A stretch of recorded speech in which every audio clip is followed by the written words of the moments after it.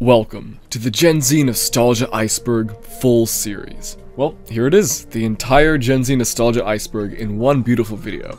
This is the best way to watch this series. There are some changes made and a couple new entries added as well, so be sure to watch through the video and check that out. We start off with some more commonly known things and then go back into the deep recesses of your nostalgia. Here to help me with this video is someone who you may be familiar with, Book of Valis. Now, this video is long, so consider it kind of a movie. Grab yourself a nice snack, sit back, turn down the lights, and enjoy. Starting off with the clear skies, we have SpongeBob SquarePants.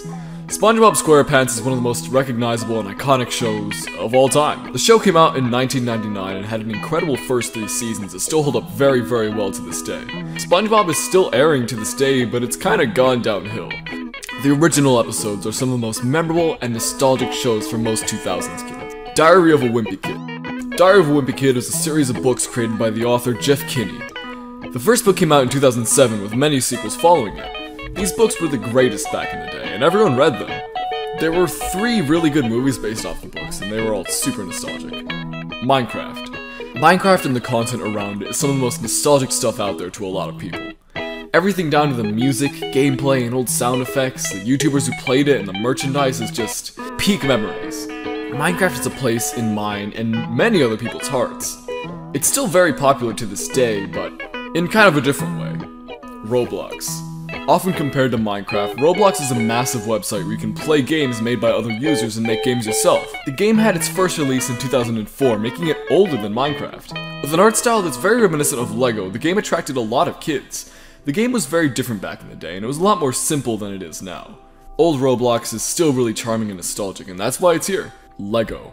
Lego is definitely one of the most iconic toys of all time. With many different licensed sets, Lego has reached tons of kids, and the toys are just great. To me, some of the most nostalgic sets are the SpongeBob ones, the Star Wars ones, and Indiana Jones, and the often overlooked Power Miners. Wii. The Nintendo Wii was one of the most popular consoles of the 2000s. The Wii was owned by tons and tons of people, including people you'd never think would play video games, like your grandparents or your weird uncle. The Wii had so many iconic games that are fondly remembered by millions. The Nintendo DS. The Nintendo DS was basically the staple 2000s handheld console. Everyone had at least some version of the DS. Releasing in 2004 and being discontinued in 2013, the DS was owned by lots and lots of kids. Like the Wii, there are tons of super iconic games on it that'll make tons of people tear up upon replaying. Cool Math Games. CoolMathGames.com is a really iconic website that used to host Flash games. The site was often unblocked on school internet servers since it had math in the name, so kids could play it on the computers at school when all the other websites were blocked. To be clear, the website wasn't an educational one. There were some actual math games, but it was really more mini-clip style, just fun Flash games. The website is still around to this day, which makes me very, very happy. Grand Theft Auto. Grand Theft Auto, or GTA, is a series of open-world sandbox games where you can basically do whatever you want. The games are not for kids, in any way. They have a lot of inappropriate material in them, but regardless, lots of Gen Z kids ended up playing them, making them very, very nostalgic to some. There was also a big GTA community on the internet, so that also adds to it. Angry Birds. Angry Birds, I think I can safely say, is one of the most iconic and one of the greatest mobile games out there. The game was a simple phenomenon. With super simple gameplay and graphics, the game captured the hearts of millions and is super nostalgic to almost every kid who played it around the time. Toys R Us. This one hits close to home. Toys R Us was the greatest toy store out there. Being a magical place for kids to go, these massive toy stores had what felt like infinite aisles of toys and video games. There was really nothing like going to a Toys R Us and looking at all the Bionicle and their canisters alongside all the Lego and Star Wars figures, and it was great. Personally, I had a very special experience with Toys R Us since I grew up at the iconic Times Square location. This place had a Ferris wheel, a giant animatronic T-Rex, and even Willy Wonka's freaking chocolate factory. The place was just amazing, but unfortunately in 2015 the place was closed down permanently. Later, in 2017, Toys R Us officially filed for bankruptcy, closing all of its stores in the following years. Fortunately, Toys R Us is actually making a return. They plan on having mini stores and Macy's stores in 2022, so it's not over yet. Blockbuster. Blockbuster was the video store back in the day. Originally offering VHS tapes, the company branched out into video games and later DVDs. The stores were really magical in a way. The color, the smell of the plastic and popcorn, it was fantastic. It kind of had the vibe of a movie theater. The place offered overpriced popcorn and candy, which made the whole experience really special. Right over there used to be a Blockbuster store, which is the one I went to as a kid. Unfortunately, the company filed for bankruptcy after making some bad financial decisions and suffering through the 2006 recession. It was also a little hard for them to compete with a little DVD mail-in service by the name of Netflix. Over 1 million stores closed down, with the number of stores getting smaller and smaller every year. Now only one Blockbuster exists. It's still kicking in Bend, Oregon. With a documentary on it, and now recently opening as an Airbnb service, the place should stick around for a little while. There's still some licensed Blockbuster merchandise being sold, and I actually have some. Rage comics. Rage comics were a style of internet memes that were beyond popular back in the day. Some of the most iconic meme characters actually originate from Rage comics, like the Troll Face and the Wojak. The comics and their art style are very nostalgic to those who were around on the internet back in the day. iCarly. iCarly was an old Nickelodeon sitcom about a girl who started a famous web series and had to adapt with the fame and keep the content going. It started airing in 2007 and stopped in 2012, and the show was super popular with tweens back in the day, and so it's very fondly remembered by millions. Bill Nye the Science Guy. Bill Nye the Science Guy was a very iconic children's science show hosted by the titular Bill Nye. The show was often shown in schools, which exposed the series to a ton of kids. So for many, Bill Nye made learning a fun and entertaining experience, which makes them look back on it very positively. The Magic School Bus. This was a book series and animated show, which, similar to Bill Nye, made education fun. The Magic School Bus was often a science-based show, and it was a ton of fun to watch as a kid. Shrek. Shrek was one of the most iconic movies of the 2000s. With an all-star cast and edgy anti-Disney humor, the film series was a smash hit. There was tons of merchandise of it, and sequels, and spin-offs, all that stuff. Shrek is really such a 2000s thing. It ages well, but you can really tell when it was made. Phineas and Ferb. Phineas and Ferb is an extremely popular Disney Channel show about two boys who do very extravagant things every day of their summer. The show was beloved by audiences for its creative set pieces and characters. In 2015, the show was cancelled to the dismay of many. Old Windows operating systems. This one is pretty self-explanatory. The old Windows operating systems were very charming and retro. The glossy, outdated look alongside the sound effects and built-in screensavers bring back many to simpler days. My family's always been a Mac family, but even then I have a lot of nostalgia for classic Windows operating systems, probably mostly Windows XP, since they were very commonplace in New York libraries and museums, so you could just kind of use them and there was a bunch of preset like educational games on them. Pokemon. Pokemon is a series of video games, a bunch of different anime, and a trading card game. Featuring often cute monsters who battle each other, this game is beloved by children all over the world, and it still is. I personally played Black and White 2 on the DS and I loved it. I also remember watching the original anime series and having a massive crush on Misty back when I was 10. Captain Underpants. Releasing in 1997, Captain Underpants is a series of kids' books about a silly superhero who is always wearing underpants. The book was beloved by kids and is still pretty popular to this day, with the movie releasing only a few years ago. The Amazing World of Gumball. The Amazing World of Gumball was an animated series on Cartoon Network that was genuinely pretty good. The show had a lot of kind of edgy jokes in it, and legitimately funny storylines that made the show special. The art style was also really cool, featuring 2D cartoon characters living in a mostly photorealistic world with a bunch of side characters that were often in different genres as well. The show was unfortunately cancelled in 2019, but made a return in 2020. Temple Run.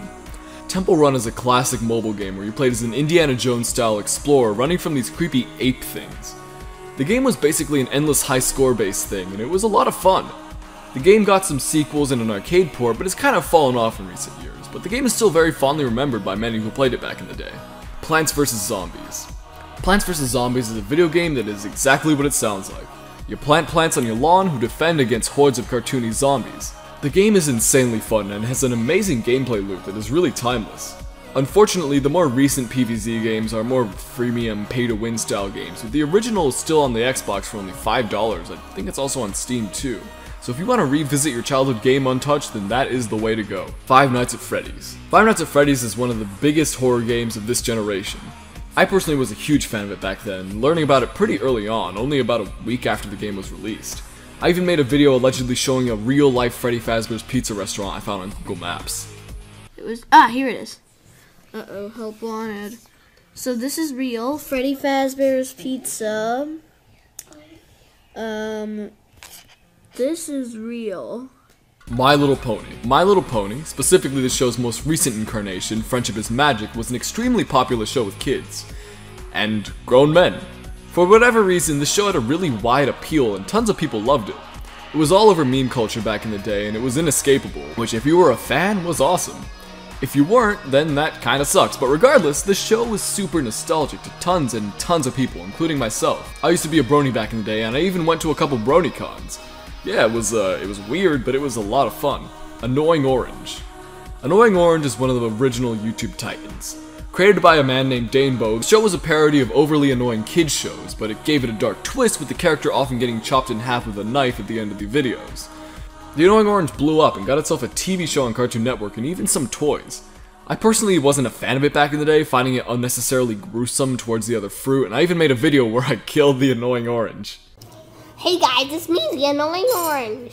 And today, I don't know, I'm just here and my eyes turned red. You know what you need, annoying dude? What? Knife.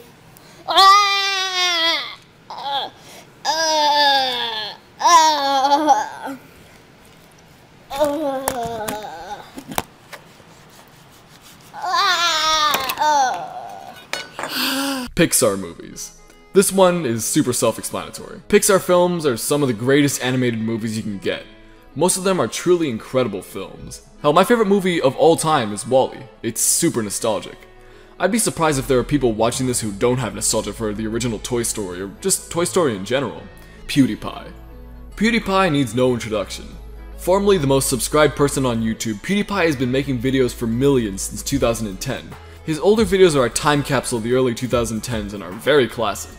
Flash games. Back in the day, there were tons of online video games made using Adobe's Flash software. There were millions of these, and lots of them were very nostalgic to so many people.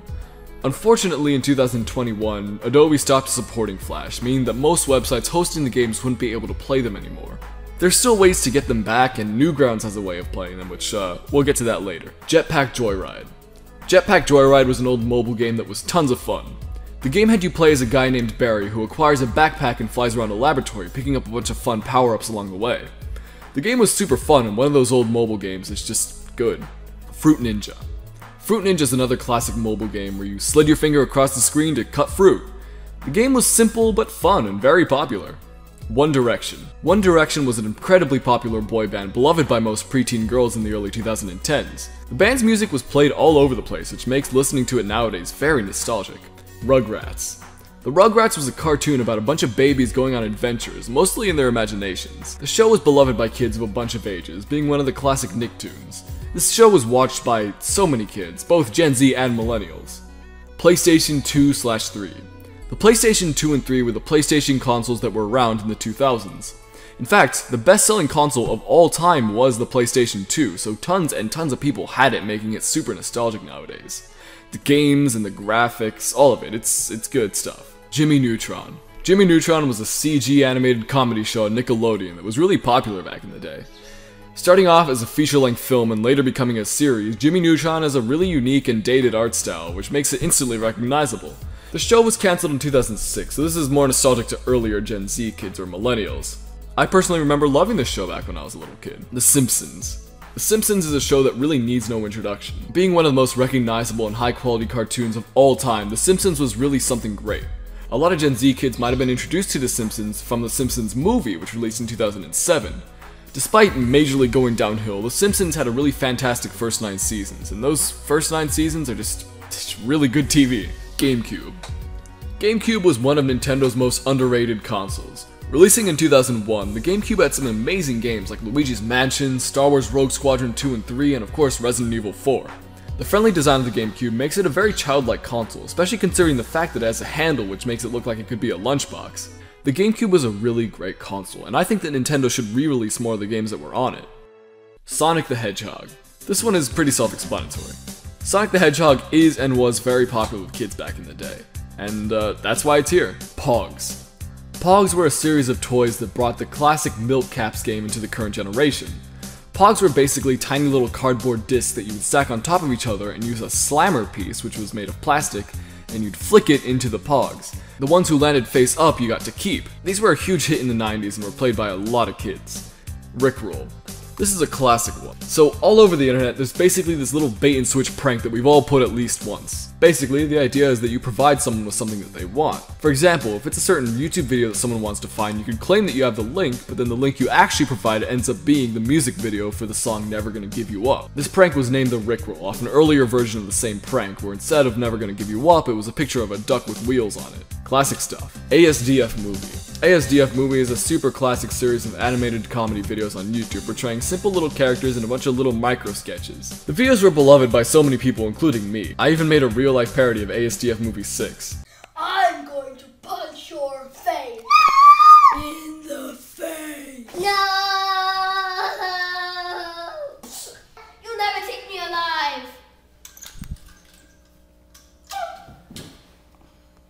Didn't you tell me it was good for your eyesight? You lied to me. Everybody do the flop. Courage the Cowardly Dog. This entry is referring to an old Cartoon Network show about a cowardly purple dog who was often put in scary situations. The show had some genuinely scary things in it, which ended up being the childhood trauma Iceberg. The show is generally looked back upon very fondly to those who watched it and has a lot of scary nostalgia attached to it. Book Fair. This entry is probably referring to those iconic Scholastic book fairs we all used to go to. The book publisher Scholastic would host book fairs for schools where kids could buy a huge variety of discounted books. These are very, very nostalgic, and I'm not really sure if they're still a thing nowadays, but still, great stuff. Club Penguin. Club Penguin was a big online game where you played as your own penguin and interacted with other players. You could customize your home, which was an igloo, and you could adopt cute little pets called Puffles. It was a lot of fun, and unfortunately it was shut down in 2017 and had a very sad final minutes. The game lives on in people's hearts, and those who played it will probably never forget it. Adventure Time. Adventure Time was an animated show on Cartoon Network that blew up and people loved it. The show was cancelled in 2018 but had a really good lifetime. Regular Show. This one's another Cartoon Network show that came out at a similar time to Adventure Time. Regular Show still stays alive in meme culture today with people reminiscing on the show and its characters. What was unique about it is that it wasn't really an extravagant cartoon, it was kind of more grounded in a way. And that's why people liked it. Creepypasta. Creepypasta is a genre of online storytelling that was super popular back in the early 2010s. Characters like Jeff the Killer, Slenderman, Happy Appy, and Laughing Jack, and many more scared kids quite a lot. The stories were really scary at the time, but nowadays they don't really hold up all too well, but that's totally okay. Creepypasta is beyond nostalgic for so many people, and that's why it's here. Flappy Bird. Flappy Bird was a super popular mobile game that released in 2013. It blew up for, some reason. The game was extremely simple. You tapped your finger on the screen, which made the bird flap its wings.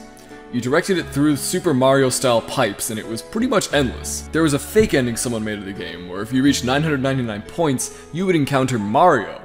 Of course, this video is fake, but it convinced millions of people. Flappy Bird was taken off the App Store by the creator because he didn't like how addictive it became for people. The Lion King. The Lion King is one of the most famous and beloved Disney movies of all time. The film was watched by many Gen Z kids in their childhoods, and that's why it's here. Teen Titans. Teen Titans was an animated show about the teenage superhero squad, the Teen Titans. The show was really popular with teens and kids back in the day, and it was darker than your average superhero show, and that's why it's here. It lives on as a crappy and unfunny kids show nowadays. Chuck E. Cheese. Chuck E. Cheese is a chain of animatronic/arcade pizza restaurants that were really popular in the 90s and 2000s. The place was really fun, and I personally went there a lot in my childhood. Chuck E. Cheese has a lot of super nostalgic games, like that whack-a-mole game with the sharks, and that clock thing, and of course, the picture-taking game with Chucky in the car. Unfortunately, Chuck E. Cheese filed for bankruptcy in 2020, so we might not have this place for too much longer. Something that isn't really a thing anymore at these places was the animatronic band. Often kinda scary to a lot of kids, these animatronic characters were a really iconic part of this place. Doom. Doom is a long-lasting series of first-person shooter games where you very brutally slay demons. Since the game has been around for a while, lots of 2000s kids played it, and that's why it's here. Beyblade. Beyblade was, and is still surprisingly, a series of toys that were essentially cool, stylized spinning tops. The type of game had been a thing in the past, but Beyblade popularized it a lot to Gen Z kids at least.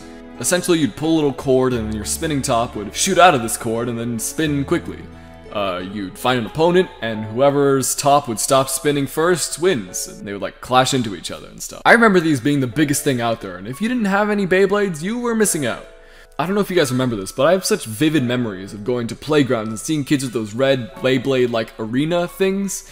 Just remembering this period of my life, which these little metal tops at the talk of the town is super nostalgic. The Angry Video Game Nerd. The Angry Video Game Nerd is a content creator who has been making videos since even before YouTube. His videos were basically a series of a character played by James Rolfe getting really irrationally mad at shitty video games from the past. The series wasn't for kids on account of the fact that the nerd would curse like a sailor in every video, but the series was really classic and still holds up. Surprisingly, the nerd is still doing angry video game reviews to this day. Hot Topic. Hot Topic is a chain of stores that specializes in alternative clothing and merchandise. They are best known for catering to goth and emo kids since they've got that whole My Chemical Romance art style going on, and the store was really popular back in the day. Hot Topic is my favorite store to shop at, and I've spent too much money on stuff from there. Miniclip. Miniclip is a website which hosted thousands and thousands of flash games that were played by tons of kids and teens. The website is actually still around to this day, only with games of a different format, and honestly, I'd suggest that you check it out if you're bored and you've got nothing else to do. Neopets. Neopets is a very cute online browser game where you could play with and take care of a bunch of little animals, lots of which were fictional creatures. The game was beloved by kids because of the interactivity and the art style, and overall, it's just a very classic game. YouTube Poop. YouTube Poop is a subgenre of YouTube videos specializing in taking pre-existing things like movies and TV shows, video game cutscenes, etc., and making them crazy and weird. The earlier and most memorable of these were remixes of the old Philips CDI Nintendo games, which bring back a lot of fond memories if you were on YouTube at all back in the day. It started off pretty simple, but nowadays YouTube Poop is a lot more advanced and complex while still having that original charm. Goosebumps. Goosebumps is a classic horror book series created by R.L. Stine. The books are for kids, so it's nothing too bad in terms of horror, but as a kid, those books and TV shows were very creepy. The one that freaked me out the most was The Mask. Goosebumps is still a thing in current day, with 2 movies featuring Jack Black, so maybe the next generation will be able to relate to this being nostalgic too. Fred Figglehorn. Fred Figglehorn, commonly referred to as Fred, was a character portrayed by Lucas Cruikshank on YouTube. Fred was a hit, being the first YouTube channel to reach 1 million subscribers, I think.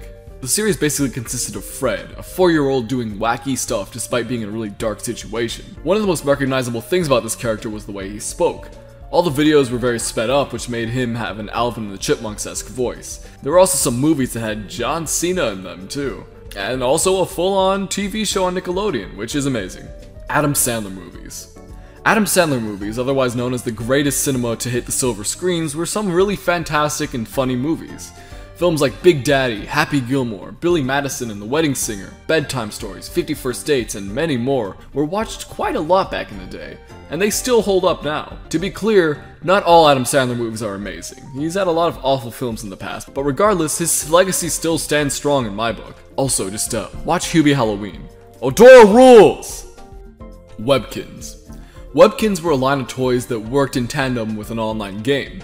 What was cool about these seemingly generic plush toys was that when purchased, their tags displayed a code that when entered into the game, your toy would appear in the game, and you'd get to play with it and take care of it there. Webkins were beloved by tons of kids, but unfortunately they fell off a bit.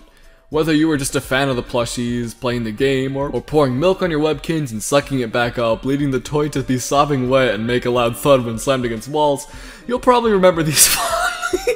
Newgrounds. Newgrounds is a website. Newgrounds is a website that primarily hosts games and animations made with Adobe's Flash software. The website was a favorite to so many kids back in the day. It was really a non-stop place of edgy fun. People were genuinely Newgrounds famous too. Being created by Tom Folk, people like OniNG, Psychic Pebbles, and Spaz Kid were on the top of the website and made it to the front page frequently. Newgrounds has made a resurgence in recent times thanks to the game Friday Night Funkin', which is really popular both with people who used to frequent Newgrounds and also little kids who like it because it's popular on YouTube. Characters like Pico, Zone 10, Tankman, and many others are featured in Friday Night Funkin', repopularizing them. But ignoring Friday Night Funkin', Newgrounds is genuinely something special, and it's such a time capsule of 2000s internet culture. I kind of don't like how popular it's become again because it just kind of normifies it, but it still is pretty great. Pingu. Pingu was a really cute stop-motion show about a claymation penguin just living life and getting into entertaining scenarios. The show was pretty popular as far as I know, and I personally loved it as a kid and watched it frequently. There was a pretty infamous scene with this seal thing.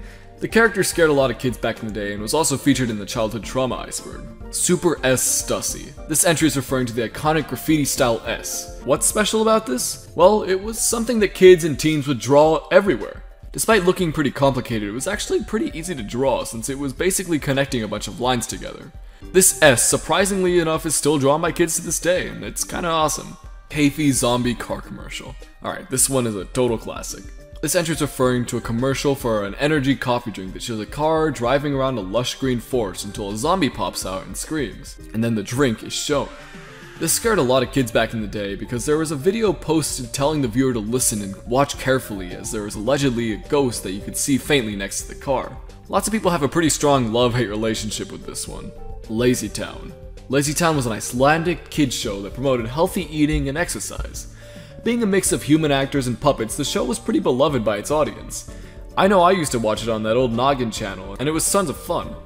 The character Robbie Rotten is probably the show's most iconic character, being reborn as a meme in 2016. The actor for Robbie Rotten, Stephen Carl Stephenson, was unfortunately fighting cancer at the time, and in one of the internet's best moments, thousands and thousands of people donated money to him to help him survive. Unfortunately, he passed away, but will forever be remembered by the kids who watched this show. VeggieTales. VeggieTales was a Christian CGI TV show where vegetables would retell stories from the Bible in a very unique and charming way. The show was generally great and had some really funny comedy in it. Later they came out with some movies, and my favorite as a kid was The Pirates Who Don't Do Anything. The show also has some genuinely great music and it's overall very nostalgic. Doodle Jump. Doodle Jump was a mobile phone game where you would direct this cute little character upwards by tilting the phone left and right. The game was really popular and very addicting since the terrain was constantly changing and it was fun to see how high you could get your score. SMG4. Super Mario Glitchy 4, SMG4 was a YouTube channel featuring Mario with blue clothes doing a bunch of wild things. I'm pretty sure the series is still going on to this day, and I remember it being pretty popular back then. It's not really my thing, but I can see how kids would enjoy it. Henry Stickmin. Henry Stickmin was a series of point-and-click flash games from Newgrounds that were really popular back in the day and made a resurgence recently. I think it was made by the people who made Among Us or something, so this is probably gonna be like another weird cross-generation nostalgia thing. Caillou. Caillou was a Canadian kids show about a bald 4-year-old going through his life and learning lessons along the way. The show was immensely popular back in the day and was watched by tons and tons of kids, including me. In hindsight, Caillou was a total brat, constantly having his tantrums and just generally being very annoying. I want to shout out this video here because it's the greatest thing ever and I highly suggest you give it a watch. Let me show you a little clip of it. Playground. You know what that means? I do work like Caillou, fresh shirt like Caillou, swag it up like Caillou, play at the park like Caillou. I'm not gay like Caillou, roll to London like Caillou. I do it like Caillou, I play around like Caillou, my favorite show is Caillou, I sit around like Caillou, with the crew like Caillou, brand new like Caillou, at the door like Caillou, count to 4 like Caillou. Happy Tree Friends. Happy Tree Friends is a series of animated YouTube videos that presented themselves as happy little kids cartoons, but they were the exact opposite. The show featured these cute little characters getting brutally maimed in a bunch of different ways, sparing no details. The series was unfortunately watched by a lot of kids who didn't know what they were getting into, leading it to traumatize a lot of them. Happy Wheels. Ooh, this one hits close to home. Happy Wheels was an incredibly popular kids game that was all over YouTube back in the early 2010s. The game basically consisted of the player trying to direct someone on a vehicle through an obstacle course made to kill them. What made the game kinda scary to me and a lot of other kids was the gore. Though unrealistic, the blood and guts disturbed a lot of kids, but also intrigued many others. The game is pretty fun nowadays, generally just because of how bizarre it is, and the physics-based gameplay is really good, and well, that's why it's here. Smosh. Formerly the biggest channel in all of YouTube, Smosh was a duo comedy channel run by Anthony Padilla and Ian Kecox. They had a ton of videos consisting of different themes and subject matters that were beloved by kids back in the day. One of the most iconic series was one called Food Fight, which is super nostalgic to me. Smosh still exists nowadays, but not really. The content style is really different, especially because Anthony Padilla left to pursue his own YouTube channel. Crazy Frog. Crazy Frog was definitely strange, to say the very least. It was a character most known for his titular song from Beverly Hills Cop. What's great about Crazy Frog is that he has a large chunk of his Wikipedia page dedicated to controversies, and I think that's really funny. He also has a dick, which is kinda weird. My Singing Monsters. My Singing Monsters was an app where you could get a bunch of different monsters and compose songs using the noises that they made. The game had a cute art style, but was one of those kind of freemium mobile games, which kind of prevented me from getting into it, but I remember my friend being super into it, and the capacity it had to make songs was actually pretty impressive. Animal Jam. Animal Jam was a classic online web game where you got to design an animal and play with it. The game was kind of similar to Club Penguin in the way that you could interact with the people and play mini-games, but there was something kind of special about Animal Jam that made it unique. The art style was pretty cool and unique alongside a lot of set pieces for you to walk around in, and I know I have very fond memories of this game. The monkey was the best, and the claw machine little minigame was also the best. That was my experience with the game. Bionicle. Alright, I'm still into these. Bionicle was a line of LEGO toys that released in 2001. The sets were nothing like traditional LEGO sets, being robotic action figures with really cool designs. Bionicle itself had a really cool art style, taking inspiration from the Polynesian tribal themes, giving the toys a very unique look, unlike many others on the market at the time. Something that also made Bionicle really cool was the deep lore and storyline that accompanied it. Unfortunately, in 2010, Bionicle was discontinued, leaving many kids distraught. LEGO released a line called Hero Factory, which used the same building style as Bionicle, but it wasn't nearly as cool. In 2015, however, LEGO released a set of rebooted Bionicle toys, and these sets were more cartoony and they weren't as unique as the originals, but they were still pretty cool. Unfortunately, LEGO barely tried to advertise these sets at all, leading to terrible sales which made them stop making the line in 2017. These sets seem to be the final nail in the coffin for Bionicle, unfortunately. Big Nate. Big Nate was a series of books that was kinda similar to Diary of a Wimpy Kid. The books featured a boy named Nate surviving middle school and trying to get a girlfriend. These books were beloved by tons of kids, which is exactly why it's here. Nostalgia Critic. Nostalgia Critic is a character played by Doug Walker. Often compared to the angry video game nerd, the Nostalgia Critic reviews movies from the 80s and gets mad at them. His content used to be hosted on a website by the name of thatguywiththeglasses.com, which on its own is very nostalgic, but after many claims of horrible things happening to people who worked in this group, the name has been a little tarnished, or a lot tarnished. The Nostalgia Critic is still a thing to this day on YouTube, and it's exactly how you remember it. Spy Kids. Spy Kids was a series of movies that featured, well, Spy Kids. The movies started off relatively low budget, but were a massive success, really entertaining to kids. The movies had some weird stuff in them which made them a bit scary to some, but overall these movies were a ton of fun. Wallace and Gromit. Wallace and Gromit was a British claymation short film series that's just really good. The series spawned some movies that are actually great. The characters were enjoyable and charming, the animation was awesome, and overall the whole series was just really enjoyable. Cut the Rope. Cut the Rope was a classic mobile game where you tried to get a piece of candy to a cute little character called Om-Nom. The game was very simple yet complex at the same time, and it's one of the greatest mobile games out there. It had a couple ports including some DS games and even an arcade port. Goat Simulator. Goat Simulator is a classic joke game where you control a goat through a physics-based world. The game is silly for the sake of being silly, and it got a lot of attention online with lots of big YouTubers playing the game. As a kid, I really wanted to play this game since I thought it was the funniest thing in the world, so I totally relate to this one. Ghost Caught on Camera videos. This one's pretty self-explanatory. There were a ton of these videos allegedly showing footage of ghosts being caught on camera. Some of these were played off as being real, while others were just screamer videos. At the time, they were pretty convincing and scary. I've got a lot of nostalgia for these videos, and I'm sure lots of you guys do too. The Ultimate Showdown of Ultimate Destiny. The Ultimate Showdown of Ultimate Destiny is an old Flash animation featuring characters from all over the place fighting each other, and it's a ton of fun. The animation has that super classic Flash charm to it, and despite being pretty violent, I could totally see kids loving this video. Hey everyone, it's Ray here, and I hope you're enjoying the video so far. I just want to add this in as a quick little announcement for a couple things, which you will definitely find interesting, so don't skip just yet. So if you're watching this video, you're probably familiar with the Gen Z childhood trauma Iceberg. You know, it's my big thing. One of my big things now. And there's basically this project where we're making a Ultimate Showdown of Ultimate Destiny parody only with the Gen Z childhood trauma Iceberg. So the song's actually finished, we've got all the lyrics written out, but what we need is animators. So it's gonna be like one of those animation collabs where a bunch of different artists come together and make a badass video. Now we've only got a few animators so far, so we need a couple more.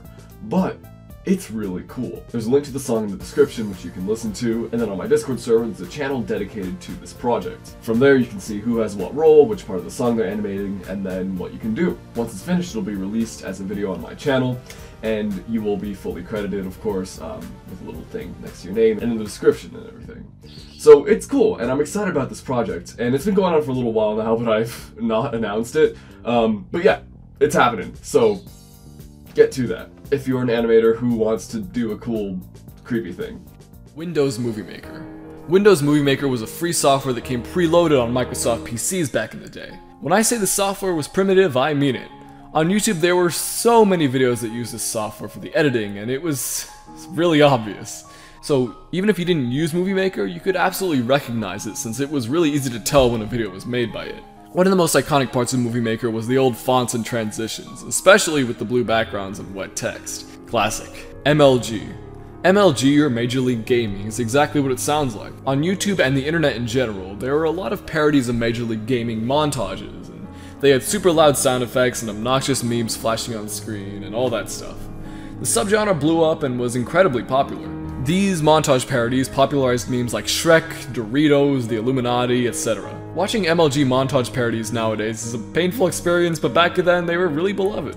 Team Fortress. I'm guessing this is referring to Team Fortress 2, which is one of the most popular first-person shooter games out there. The game was released in 2007 and is still incredibly popular and beloved.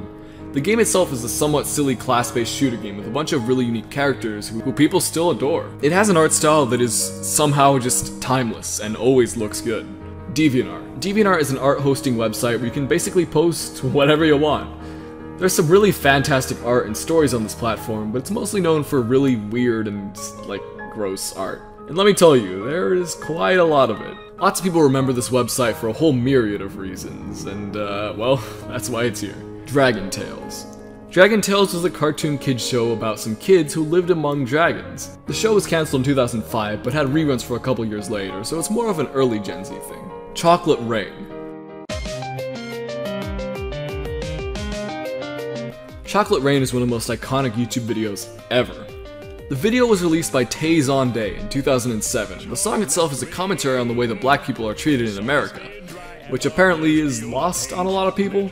The video to go along with the song is also just insanely iconic, with Tay moving away from the microphone to breathe in being one of the most memorable parts of it. Chocolate Rain represents a time in YouTube that will never get back and is fondly remembered by almost everyone who used it. 2012 being the end of the world. So back in the day, people thought that 2012 would be the end of the world thanks to the calendar the ancient Mayans used, which to us ended in 2012. This spawned a decent amount of panic in people, but was mostly looked at in a light way. But this specifically freaked out kids and introduced an anxiety for the apocalypse. Little Big Planet. Little Big Planet was a series of games on the PlayStation. It featured a very cute little character called Sackboy. As Sackboy, you explored some really cool and unique worlds, including worlds made by other players. Chris Chan even did his own No, I'm not gonna mention Chris Chan. Garry's Mod videos. The title says it all. Garry's Mod, the classic Source game, was really popular back in the day, and there were tons of videos about it. Both playing it, just doing wacky things, and just displaying so much, since Garry's Mod was a really versatile game. Roller Coaster Tycoon. Roller Coaster Tycoon was a series of games where you basically make your own theme park. The game allowed kids to really use their imagination to make crazy and unique theme parks, and the game also allowed you to straight up kill the people who rode your rides. Tons of fun. MS Paint. Microsoft Paint was probably the most iconic preloaded software on Windows PCs.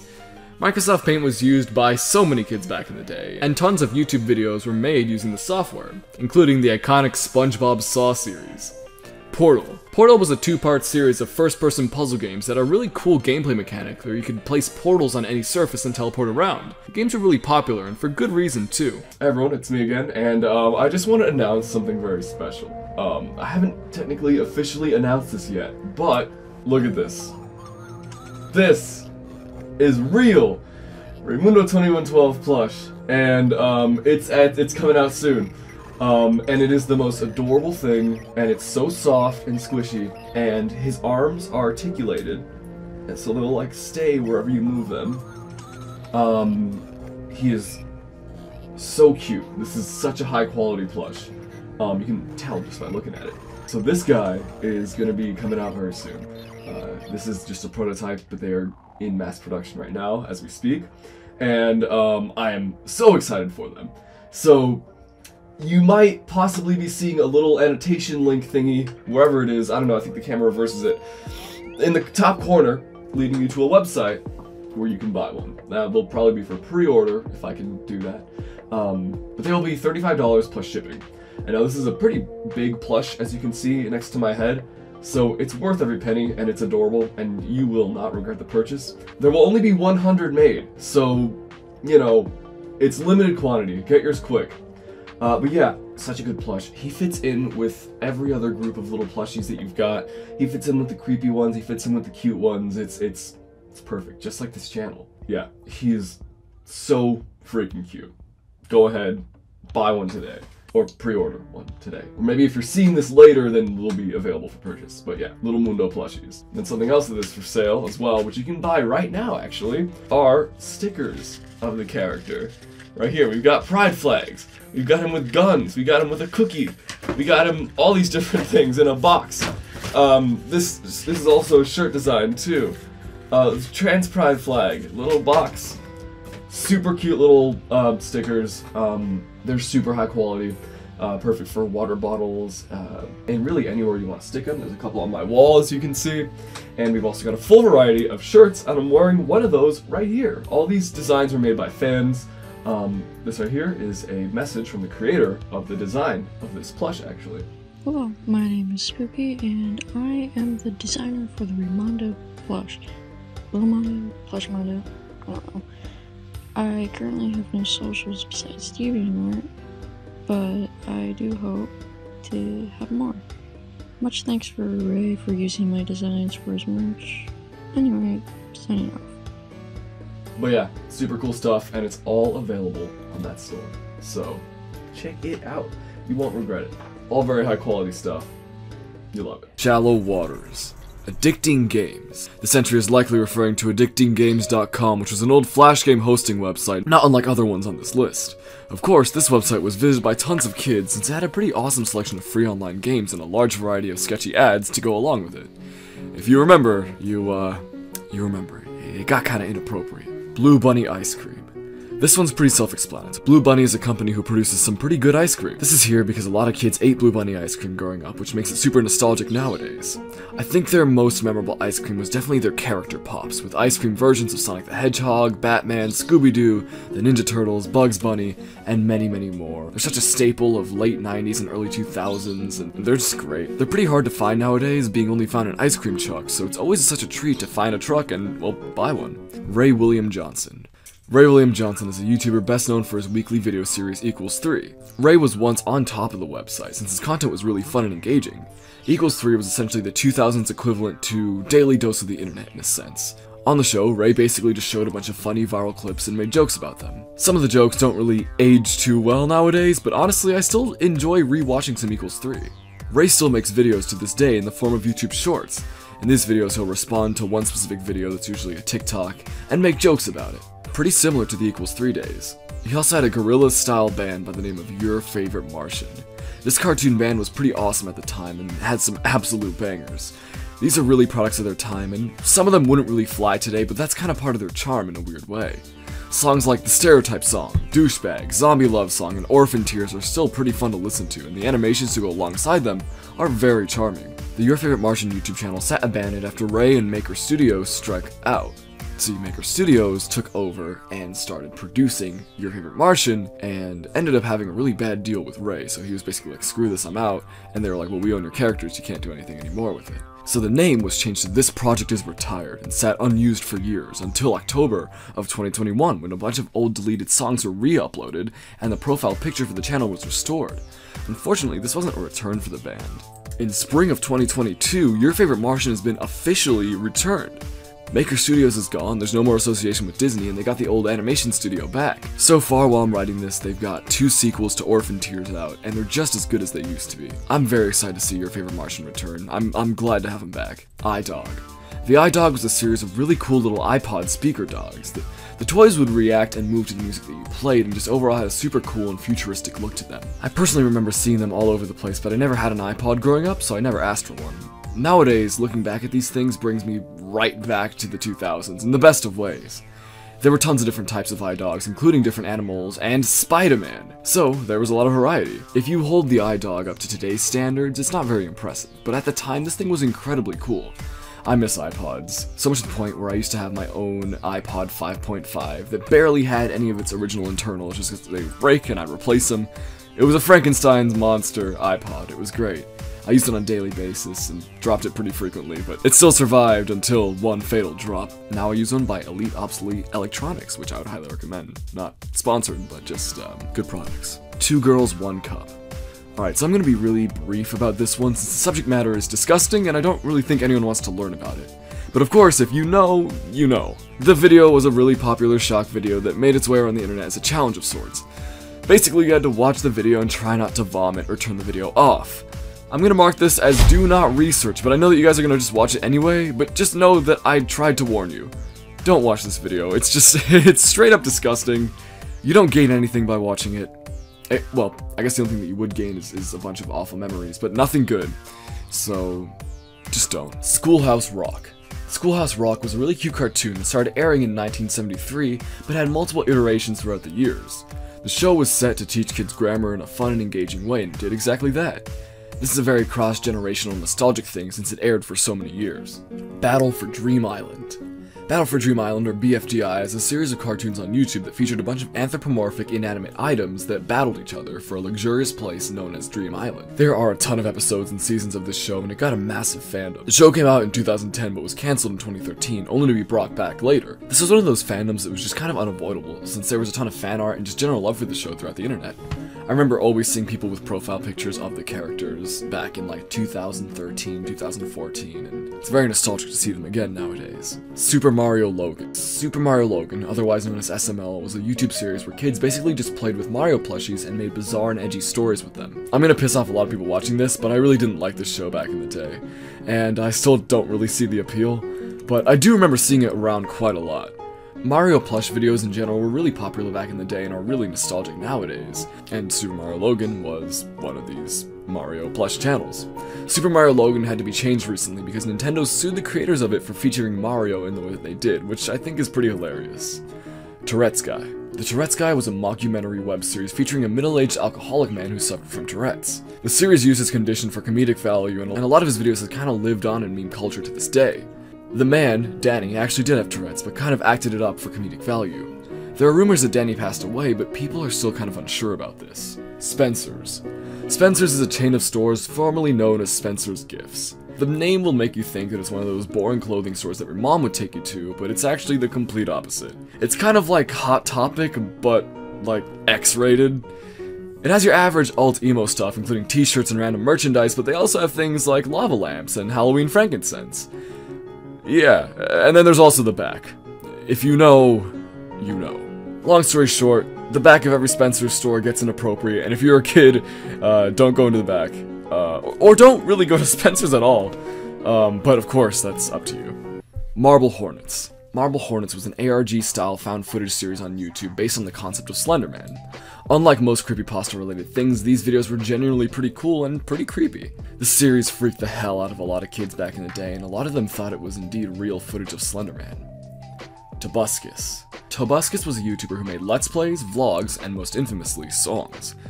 His channel was massive and watched by thousands of kids, despite his content being a little inappropriate for some. Tobuscus' legacy has kind of been ruined after an ex-girlfriend accused him of doing some really, really awful things, but a lot of his songs and videos still live on in the memories of Gen Z children all across the world. Zaboomafoo. Zaboomafoo was a live-action animation mixed kids show that aired from 1999 to 2001. The show featured the Kratt brothers and a lemur named Jovian. The show was really, really beloved by kids at the time and educated them on wildlife while keeping them solidly entertained. Moshi Monsters. Yeah, this one hits close to home. Moshi Monsters was an online kids game where you could control cute little monsters that you could customize and take care of. The world of Moshi Monsters was one of creativity and joy for so many kids. Moshi Monsters was one of the more engaging games of this style, having a membership where kids could become super Moshis and go on these superhero-themed adventures that ended up changing the story of the game and would affect the map. Of course, the membership was paid for by parents. There was also stuff like the ice cream game, which if you played Moshi Monsters, you know how good that little minigame was. Moshi Monsters had this really smart gimmick where you could adopt these little pets named Moshlings, both in the game and at your local toy store. The game had some controversy when Lady Gaga sued them for having a Moshling character named Lady Goo, who was, you know, obviously a parody of her. I remember Lady Goo being my favorite Moshi Monsters character as a kid, so hearing about this and seeing the Moshling get replaced was incredibly upsetting to an 8-year-old me. Moshi Monsters branched out into a DS game and also a movie, which is apparently not very good. Unfortunately though, in December of 2019, Moshi Monsters was shut down for good since Adobe was discontinuing support of Flash. The game had a great life and made many kids very happy. Like Club Penguin, fans did recompile the game, so you can now play Moshi Monsters rewritten for free. Logo Quiz Game. This entry is pretty self-explanatory. Logo quizzes were simple little games where you could see a logo, then type out what you thought it was. These were either just Flash games or, somewhere on Roblox or other websites. Pretty simple, but, a good source of childhood memories. Fancy Pants Adventures. Fancy Pants Adventures is a classic Newgrounds Flash game, and it's really one of the best out there. The game is genuinely good. It was a fast-paced platformer with really smooth animation and tight controls. I remember seeing a lot of kids playing this at the library on the computers that they had there, and always thinking it just looked awesome, but never actually playing it. Castle Crashers. Castle Crashers was a Newgrounds Flash game that was actually really good. So good to the point where you can actually buy modern versions of the game on the Switch, Xbox, and PlayStation. The art style is very Newgrounds, and the character designs are very cute and memorable. These characters have come back in recent times thanks to Friday Night Funkin', I think in mods, or they're officially in the game. If you couldn't tell, I don't know much about Friday Night Funkin', but they're in there somewhere, so, kids of Gen Alpha are now also probably fans of the characters. AMVs. This entry is referring to anime music videos, which is often just shortened to AMVs. So, these anime music videos were incredibly cringe and silly, and that's what made them special. They were essentially different clips from anime shows with rainbow filters and loud compressed music in the background. They were all over YouTube back in the day, since the people who made them genuinely thought they were the coolest thing. Seeing an unironic AMV brings back so many memories for me, and many memories for many others. America's Funniest Home Videos. America's Funniest Home Videos, or AFV, was a TV show that displayed a bunch of funny home videos that people sent in. At the end of the episode, the audience would vote for which video they thought was the funniest. I loved this show so much as a kid. The host, Tom Bergeron, always was really charming and had some great commentary. I would just sit there and laugh my organs out to all the funny clips of people falling. Good stuff. And I think this show permanently ruined my sense of humor, because, people falling over is really funny to me.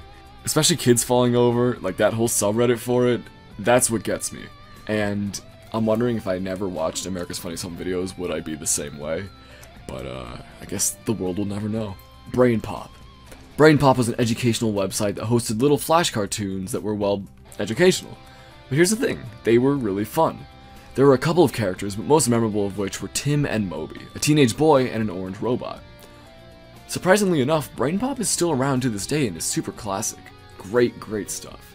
I'd recommend looking back at some of the old videos because they are incredibly nostalgic. The animation is so retro and early 2000s, but also you might learn something. Yo Mama. I'm sure you've all heard of Yo Mama jokes in the past, but this entry is likely referring to the Yo Mama YouTube channel, which was very popular, and many kids were big into all these videos. Some of the jokes weren't exactly appropriate, but that was kind of the appeal. I remember being at a local burger joint with a friend, just recounting Yo Mama jokes that we'd seen on the channel while thinking it was the funniest thing out there. Good memories. Lisa Frank. Lisa Frank was a brand of school supplies and clothing that had a really bright and colorful art style that radiated the 90s and early 2000s. The art in these products is just really nice to look at and gives such strong feelings of childhood memories, despite me not really owning or using any of the clothes or school supplies. There's just something really special about it. I don't know.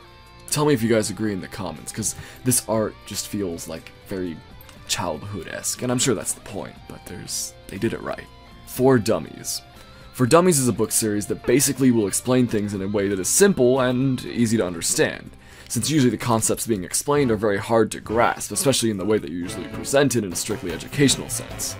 For Dummies helps simplify things and makes things less intimidating by presenting everything in a casual, lighthearted way. These were super popular in the 90s and early 2000s, so that's why they're here. Castle Miner Z. Castle Miner Z was a Minecraft knockoff, but what made it stand out was its use of guns and zombies. Nothing too special, but it was kind of popular, which is why it's here. Chicken Little. Chicken Little was a 2005 Disney CGI movie that retold the original Chicken Little story, only this time he's actually right about the sky falling.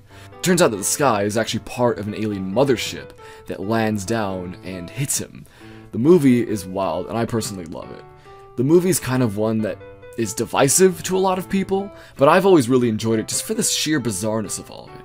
The animation and the soundtrack alongside it are dated and the references are dated, and I don't know, it's a very nostalgic movie. Chugga Conroy. Chugga Conroy was a Let's Player that was very popular back in the early 2010s. Something that was special about his channel was the man behind it all. His personality is what made his videos entertaining and memorable.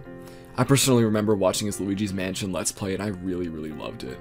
I would wake up and watch an episode of it since I really wanted to play Luigi's Mansion, but I didn't actually have it. Claw machines. This one's pretty self-explanatory.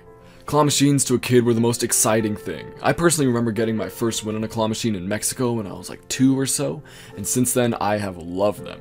An old themed restaurant by the name of Mars 2112 had a claw machine that had a really strong grip, and you could adjust it as it dropped, so it was really easy to win. I have many plush toys from that claw machine. Very good memories. College Humor. College Humor is a YouTube channel that made a lot of the site's most popular videos. They had live-action skits and animated videos that were a lot of fun. A lot of them were a bit inappropriate, for kids at least, but that didn't stop kids from watching them. They still make YouTube videos and actually have a streaming service alongside a TV show, so they're still going strong. Coraline. Coraline is a stop-motion animation movie that was based off a book by the same name. Coraline was really unique to say the very least.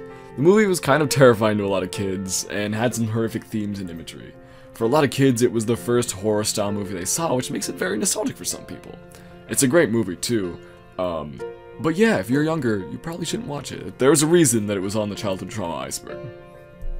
Roald Dahl. Roald Dahl was the author of some of the most famous and iconic children's books of all time. At this point, I feel like there's no way you haven't heard of at least some of his work. Roald Dahl was the author of books like Charlie and the Chocolate Factory, Matilda, The Big Friendly Giant, James and the Giant Peach, Fantastic Mr. Fox, and many more. His books are genuinely great, and they made me really happy as a kid. Also, did anyone know there's actually a sequel to Charlie and the Chocolate Factory?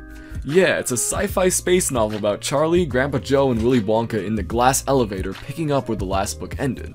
The story turns into sort of a survival horror story with these green aliens that our main characters have to fight off and escape while in space. It's really weird, but I personally enjoyed it back in the day, despite it being kind of scary at times. But yeah, Fur Affinity. Fur Affinity is a website devoted to hosting furry art. A lot of it is not safe for work. The dress. We're just gonna... That's so funny. We're just... Fur Affinity is like a sentence, if that. The dress. What color is this dress? Is it white and gold or black and blue?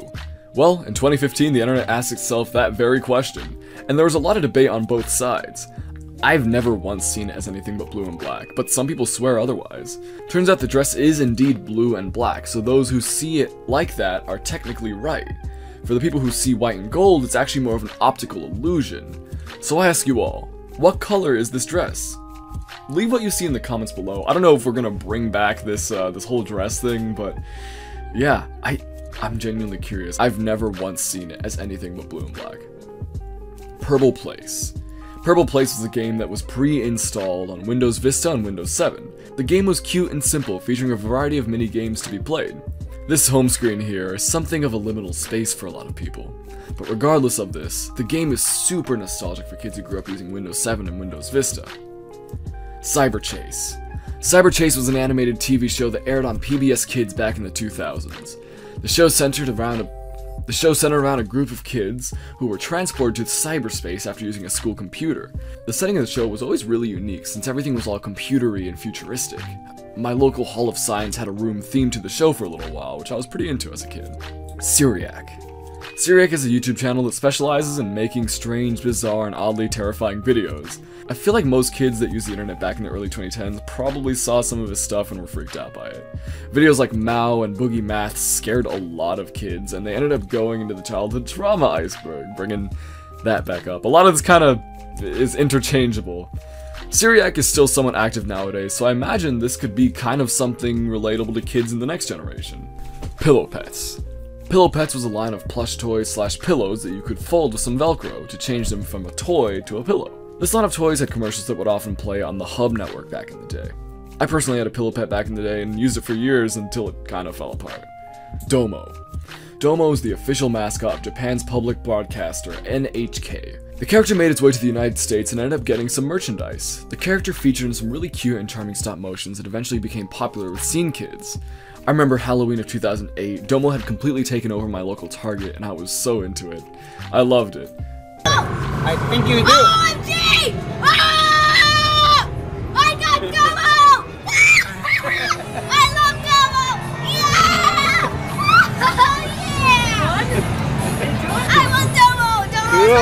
Dork Diaries. Dork Diaries was the series of books that was essentially the girl version of Diary of a Wimpy Kid. I never read it because I'm a big boy, and big boys only read Big Nate. And, of course, Diary of a Wimpy Kid. But Dork Diaries was always really popular. I remember having friends that would bring the books over and just seeing them in the library next to the superior Diary of a Wimpy Kid. Eddsworld. Eddsworld was an animated series on Newgrounds that started in 2004 and was beloved by so many people. The show was on top of Newgrounds and garnered a massive audience. I remember seeing the show everywhere and people loved it. The creator of it unfortunately passed away in 2012, leaving tons of fans crushed. The outpour of support and love after these events is truly heartwarming. Elf. Elf is a 2003 hit film featuring Will Ferrell. The movie is about a human who grew up in the North Pole and worked as an elf for his entire life, leading him to think he was just a massive elf, until learning that he's actually a human, and then travels to New York City to find his father, and hilarity ensues. The film is truly great, and, well, I mean, the first, 3/4 of it are. The end isn't great, but regardless, this movie's a total classic. Probably one of the best Christmas movies out there. Obviously, this movie's super nostalgic to those who watched it back in the day, and still watch it to this day. Microsoft Flight Simulator. Microsoft Flight Simulator is a game that originally released in 2006, but has been getting sequels and updates to this day. The game's a realistic flight simulator that lets you fly through different recreations of places on Earth. The game can be pretty calm and tranquil, and is really just a display of the realism at play. The game nowadays uses satellite data on where you're flying. So for example, if you're flying around New York in the game and it's raining in New York in real life, it'll be raining in the game, which I think is pretty cool. Microsoft Flight Simulator's older versions are also very charming and a lot more primitive, but lots of people grew up with them, and that's why they're here. Scribblenauts. Scribblenauts was a really unique series of video games where you could basically type anything you wanted and it would show up in the game. Be presented by a puzzle which you then had to creatively solve with whatever you could think of. The game was really unique. It really let its players truly be creative puzzle solvers, since there were tons of different ways that you could solve these puzzles. LMFAO. LMFAO is an electric music duo who you might not know by name, but you definitely know by their music. Songs like I'm Sexy and I Know It, Party Rock Anthem, and Shots are incredibly iconic early 2010 songs that the majority of Gen Z children probably used to sing. Whether you like the song or you just had the song stuck in your head, you remember these guys. Fooey Cooley School Supplies. Back in the 2000s, we had Fooey Cooley School Supplies, which was a brand that was super fun. The mascot was a derpy little monkey that would appear on some pencil toppers and erasers. They also had scented erasers alongside pencil sharpeners. These products were just pure fun and are incredibly nostalgic to those who went to school from 2005 to 2012. Empire Today. Here, just watch this. 800-588-2300 Empire Today.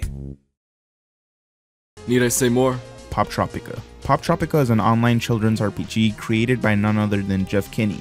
Yeah, that's the creator of the Diary of a Wimpy Kid books. The game was pretty popular with kids and has a pretty recognizable art style. Pop Tropica has many different islands that you could visit, some being themed off of Jeff Kinney's books. Whenever a new Wimpy Kid book released, you would most likely find promotions for it on Pop Tropica. Many children grew up with this game and fondly remember it to this day. Luckily, it's still playable, so if you want to go back and relive your childhood, you can. Mike Mozart. Mike Mozart was one of the original big YouTubers back in the early days of the site. Mike was a toy designer, and so he started off a channel by the name of Jeepers Media, where he took a look at toys that he deemed fails. These videos were incredibly entertaining, both because Mike has a very endearing and funny personality, but also because the toys he took a look at were often just kind of crazy and outrageous. Mike claimed the catchphrase, "I mean really, what were they thinking?" His videos continued to become more and more popular, and so he decided to make a second channel by the name of The Toy Channel. The Toy Channel focused on good toys, and the reviews were generally more short form. The thing about Mike Mozart that made his content good is that he wasn't pandering to children making these videos. The videos were, at times, a bit inappropriate for children. Peter Griffin! With some adult jokes and light swearing in some, but this didn't stop children from watching his videos. I personally grew up with Mike Mozart, and he was one of my favorite YouTubers out there. Mike continued to make videos both on the Toy Channel and Jeepers Media until around 2013, where out of nowhere he just completely stopped uploading, with his final video being about Cars-themed Easter toys. Many people think that Mike passed away, and that's why he stopped, but fortunately, that's far from the truth. Mike Mozart's not only a YouTuber, toy designer, and voice actor, but he's also an incredible street artist. His work is incredibly cool, and I highly recommend you check it out. Mike Mozart has stayed active on both Instagram and Twitter for years now. Throughout the past few years, Mike has returned to the Toy Channel and done some live streams to update people on his life, and of course, to interact with his fans. Within the time that Mike was off the internet, he actually put a lot of work into himself, and really into his health. He did the keto diet and lost a ton of weight. This drastically changed his voice and his appearance. I'm sending this Halloween message to let everyone know my voice appeared in hundreds of animated Halloween toys for decades. All the open market stuff that you got from China that said, Happy Halloween, or door knockers say, trick or treat, or go away. Nowadays, Mike looks better than ever and has a badass deep voice. There's a documentary in the making about his life that will appear on streaming soon, so be sure to check that out to learn more. Mike Mozart was a big part of mine and many other Gen Z kids' childhood, so I'm happy to talk about him here. Also, he follows me on Twitter, so that's awesome. Ronald McDonald Insanity. Ronald McDonald Insanity is a classic viral video from YouTube of a remixed Japanese McDonald's commercial using clips of Ronald being silly to the song Un Owen Was Heard.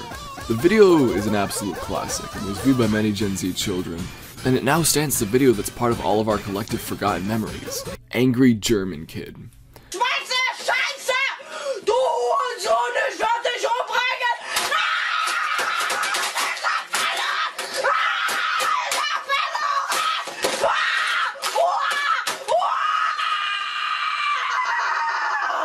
Angry German Kid was a video of a German boy playing Unreal Tournament and getting really angry at the game. His video blew up and was watched by millions. The video is acted, the kid isn't actually raging through it, but not many people knew that. This video was one of those classic viral videos that was all over YouTube. Many videos were made parodying it and it basically became a meme. A lot of the time, the kid was being made fun of. It was essentially a meme format with people adding subtitles for whatever context the meme was trying to provide. So let's say he'd be angry about a new movie coming out, they'd show clips from the movie and then clips of the boy screaming with subtitles, basically saying what he's angry about. Unfortunately, the video blowing up kinda ruined the guy's life, since he was so directly tied to it. He claims that he eventually went crazy from relentless bullying, which led him to intimidate his classmates and drunkenly announce a potential killing spree at his school. This resulted in him being expelled and serving a month in prison. Nowadays, he's a bodybuilder and a rapper and has a channel on YouTube where he shows off his physique and his music. Baby Einstein. Baby Einstein was a children's edutainment brand from the late 90s and early 2000s that specialized in a variety of products such as CDs, DVDs, toys, books, etc. I personally grew up with this brand when I was a little kid, and looking back on it nowadays, it's very nostalgic. At the time, some said that Baby Einstein was actually slowing development in children, which I did not know until now. Whether or not it actually had a negative effect on Gen Z kids can't really be determined, but like, maybe? Habbo Hotel. Habbo Hotel was an online game that was marketed as a hangout for teens and young adults. It was one of the first of its time and had a decent following. The game really blew up after being targeted on 4chan. 4chan users trolled the website, all dressing in the same outfit and blocking the entrance to the pool. There were stingrays with AIDS in the pool. From there, the catchphrase, "Pools closed," skyrocketed and bled its way into the real world. GoAnimate. GoAnimate was an online quote-unquote animation software where you could basically drag and drop little characters onto a background and use text-to-speech tools to make them say whatever you wanted. To be clear, there was no actual animation that you would do, everything was just pre-recorded animations that you would drag and drop onto the characters. GoAnimate videos were huge back in the day, and a weird subgenre of them spawned, this being random characters getting grounded for doing something bad. It started off simple with a character like Caillou going to Chuck E. Cheese without his parents' permission, but then became really bizarre. I personally was a GoAnimate user myself, and made some pretty bizarre videos. No! It's you from that terrible show! We already know how to be beautiful. We've watched it once or twice. You turned that man with the red shirt into a big muscle man guy. Get away from us! No, you are terrible. Here is a potion that makes you handsome. I got this. You're grounded for 2 trillion years. That was crazy, dude. GoAnimate shut down and was changed to Vyond, and it had a much more professional look. It's advertised towards companies who need cheap, fast animated videos for brands. They've distanced themselves from these old Family Guy style characters for a much more bland and corporate look. VAT19. VAT19 is an online shopping website which was created by a man named Jamie Salvatore all the way back in 2000. They specialize in curiously awesome products of all sorts. They started a YouTube channel in 2007 and made videos showing off the products that they sold in very entertaining and fun videos. After a while, There was a crew of VAT19 employees who all featured in their videos and advertisements. They all ended up becoming recognizable.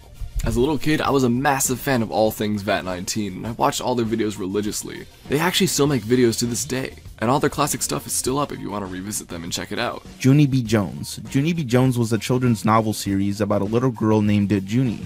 There were 28 books in the series, and they focused on Junie's experiences in kindergarten and first grade. These books were read by many children back in the 2000s, so that's why it's on here. Light versions of mobile games. So back when mobile games weren't just made to squeeze as much money out of the consumer as possible, the games were actually released similar to how console or PC games were. As in, they had a set price that you'd pay one time and then be able to access the full game. However, they would provide free versions of these games, usually labeled as light versions. These were essentially demos of the games that gave you a free taste of the full game. I personally much prefer this version of doing mobile games. VTech. VTech is a company that makes products for kids, and most notably their mini laptops from the 2000s. They made a lot of toys that sort of resembled popular gaming consoles at the time, but only with the VTech toys they were made educational in some way. I remember seeing my friends with these toys back in the day, and so seeing pictures of them is so nostalgic, it brings me right back. Reply Girls. In the early days of YouTube, there was essentially a feature where people would make reply videos to the more popular videos on the platform. A lot of the time, people making these replies would be attractive women with their boobies out. The reply videos would end up appearing next to the actual viral videos, so many people would end up seeing it. Their boobies were out in the thumbnails, so lots of people would click. People quickly started to despise reply girls since they found their videos to be incredibly lazy and just kind of gamey. After a while, the way that YouTube worked changed, effectively eliminating the reply girls from being viable. Gerber Grow Up Plan commercial. Here, just watch this. Attention parents and grandparents of young children. Gerber Life is accepting applications for their affordable Grow Up Plan. The Grow Up Plan gives your child $10,000 in whole life insurance protection now, then doubles automatically to $20,000 later at no extra cost. Free information will be sent to parents and grandparents who call now. Help give your child a head start for just pennies a day. Don't wait. Call now for free information.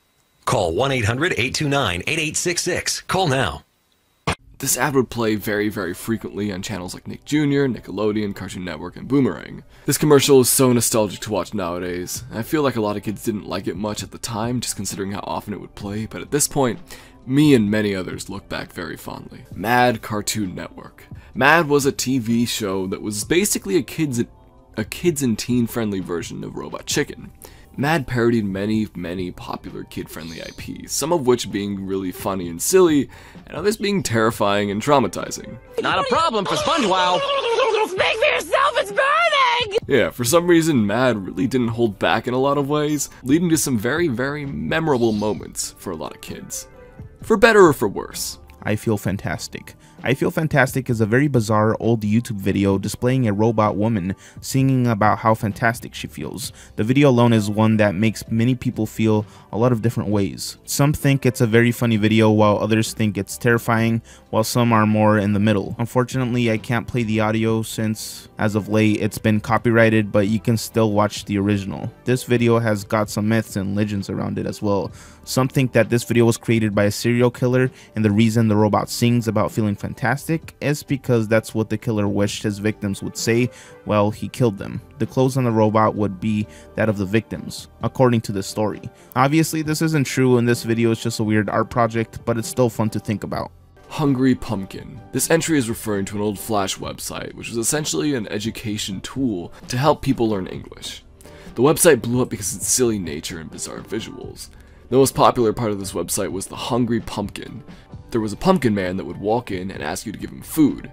You'd then give him whatever he wanted and he would eat it. If you didn't give him the food, he would get mad and throw the food. This game kind of blew up back in meme culture in the early 2010s, and I personally found it really funny at the time. Hell, I even made a video of myself playing the game. Unfortunately, the game's not around anymore since the Adobe Flash player is no longer supported, but you can still play it in the Flash archive. Mugen. This is a game engine responsible for those awesome crossover fights that you'd see on YouTube.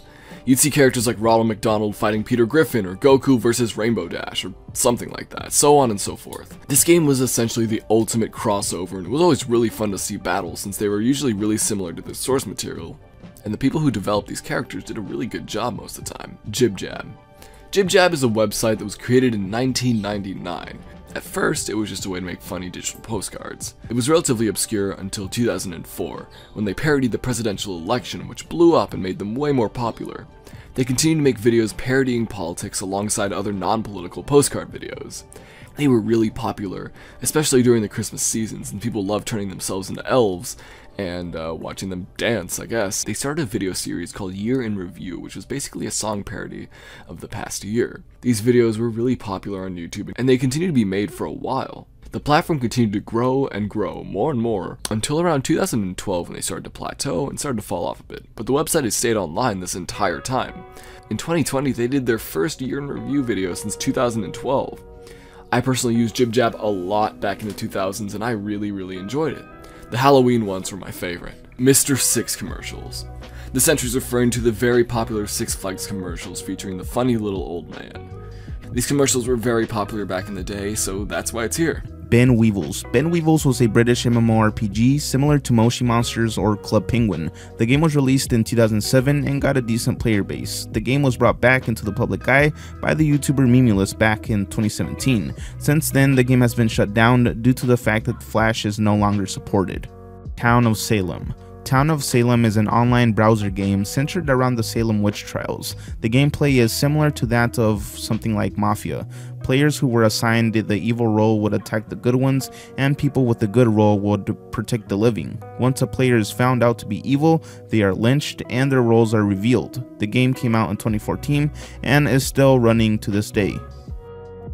Scary logos. This entry is referring to logos of different companies that would play before or after a TV show or something along those lines. Notable examples are Vid and Classic Triple. Chad Warden. Sup, it's Chad Warden here. Alright, I'm talking about that PS Triple. The PS Triple. I ain't talking about that Wii. That Wii. Yeah, people will be talking about how it's all new. Hey, but you know what I'm trying to say? I'm trying to say is that, come on. Chad Warden was an online character created and portrayed by Anthony Pinto. He made his first video in 2007 where he talks about how much better the PS3 is over the Wii. His main thing is to call the PS3 the PS Triple. That's basically his catchphrase. Chad was a troll and was making these videos to get a reaction out of people, since the things he was saying were very inflammatory.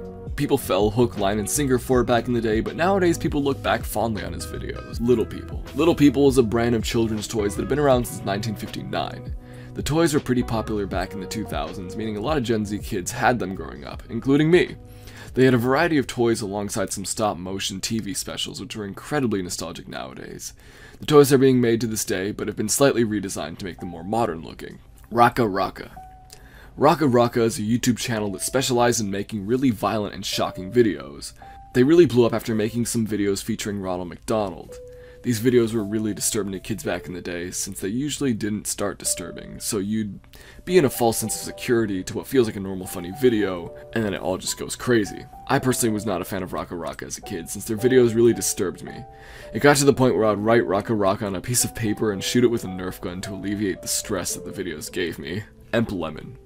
Emp Lemon, or Emperor Lemon, is a YouTuber who created many famous YouTube poofs back in the day, many of which are fondly remembered by people. He still makes videos to this day, but they are more so in the form of video essays, and they're genuinely really good.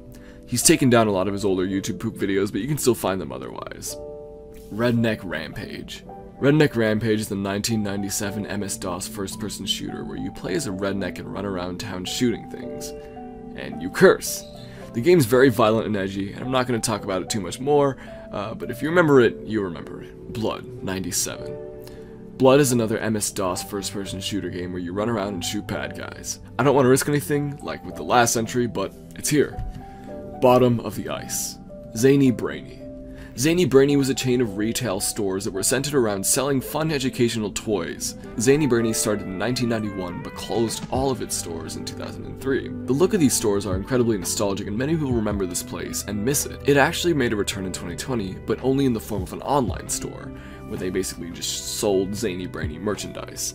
So if you want to kind of relive your Zany Brainy memories, you can. Kind of. Ladder Go.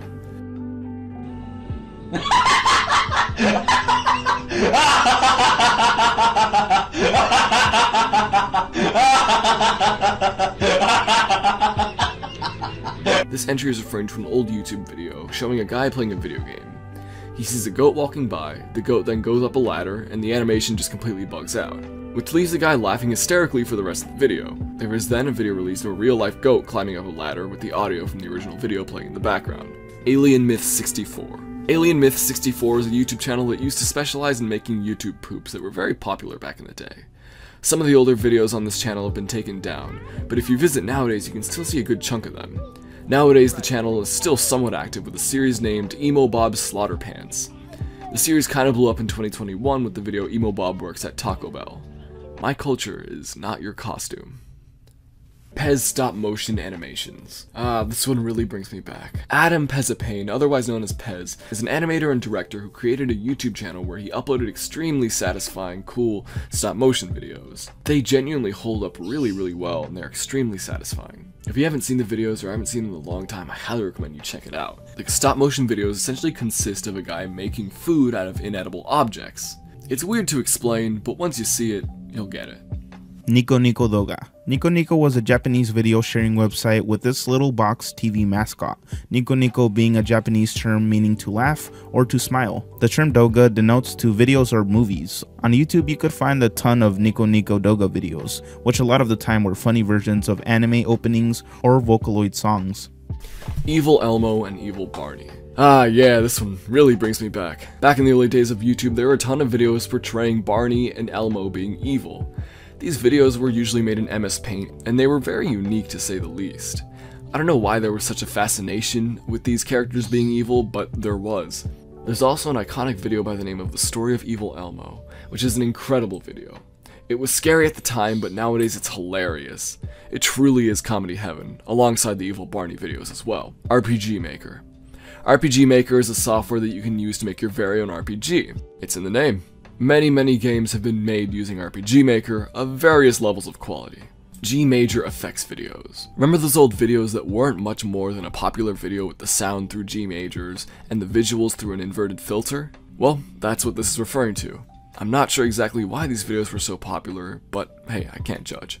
Bootleg video games. Back in the 2000s, bootleg video games ran rampant.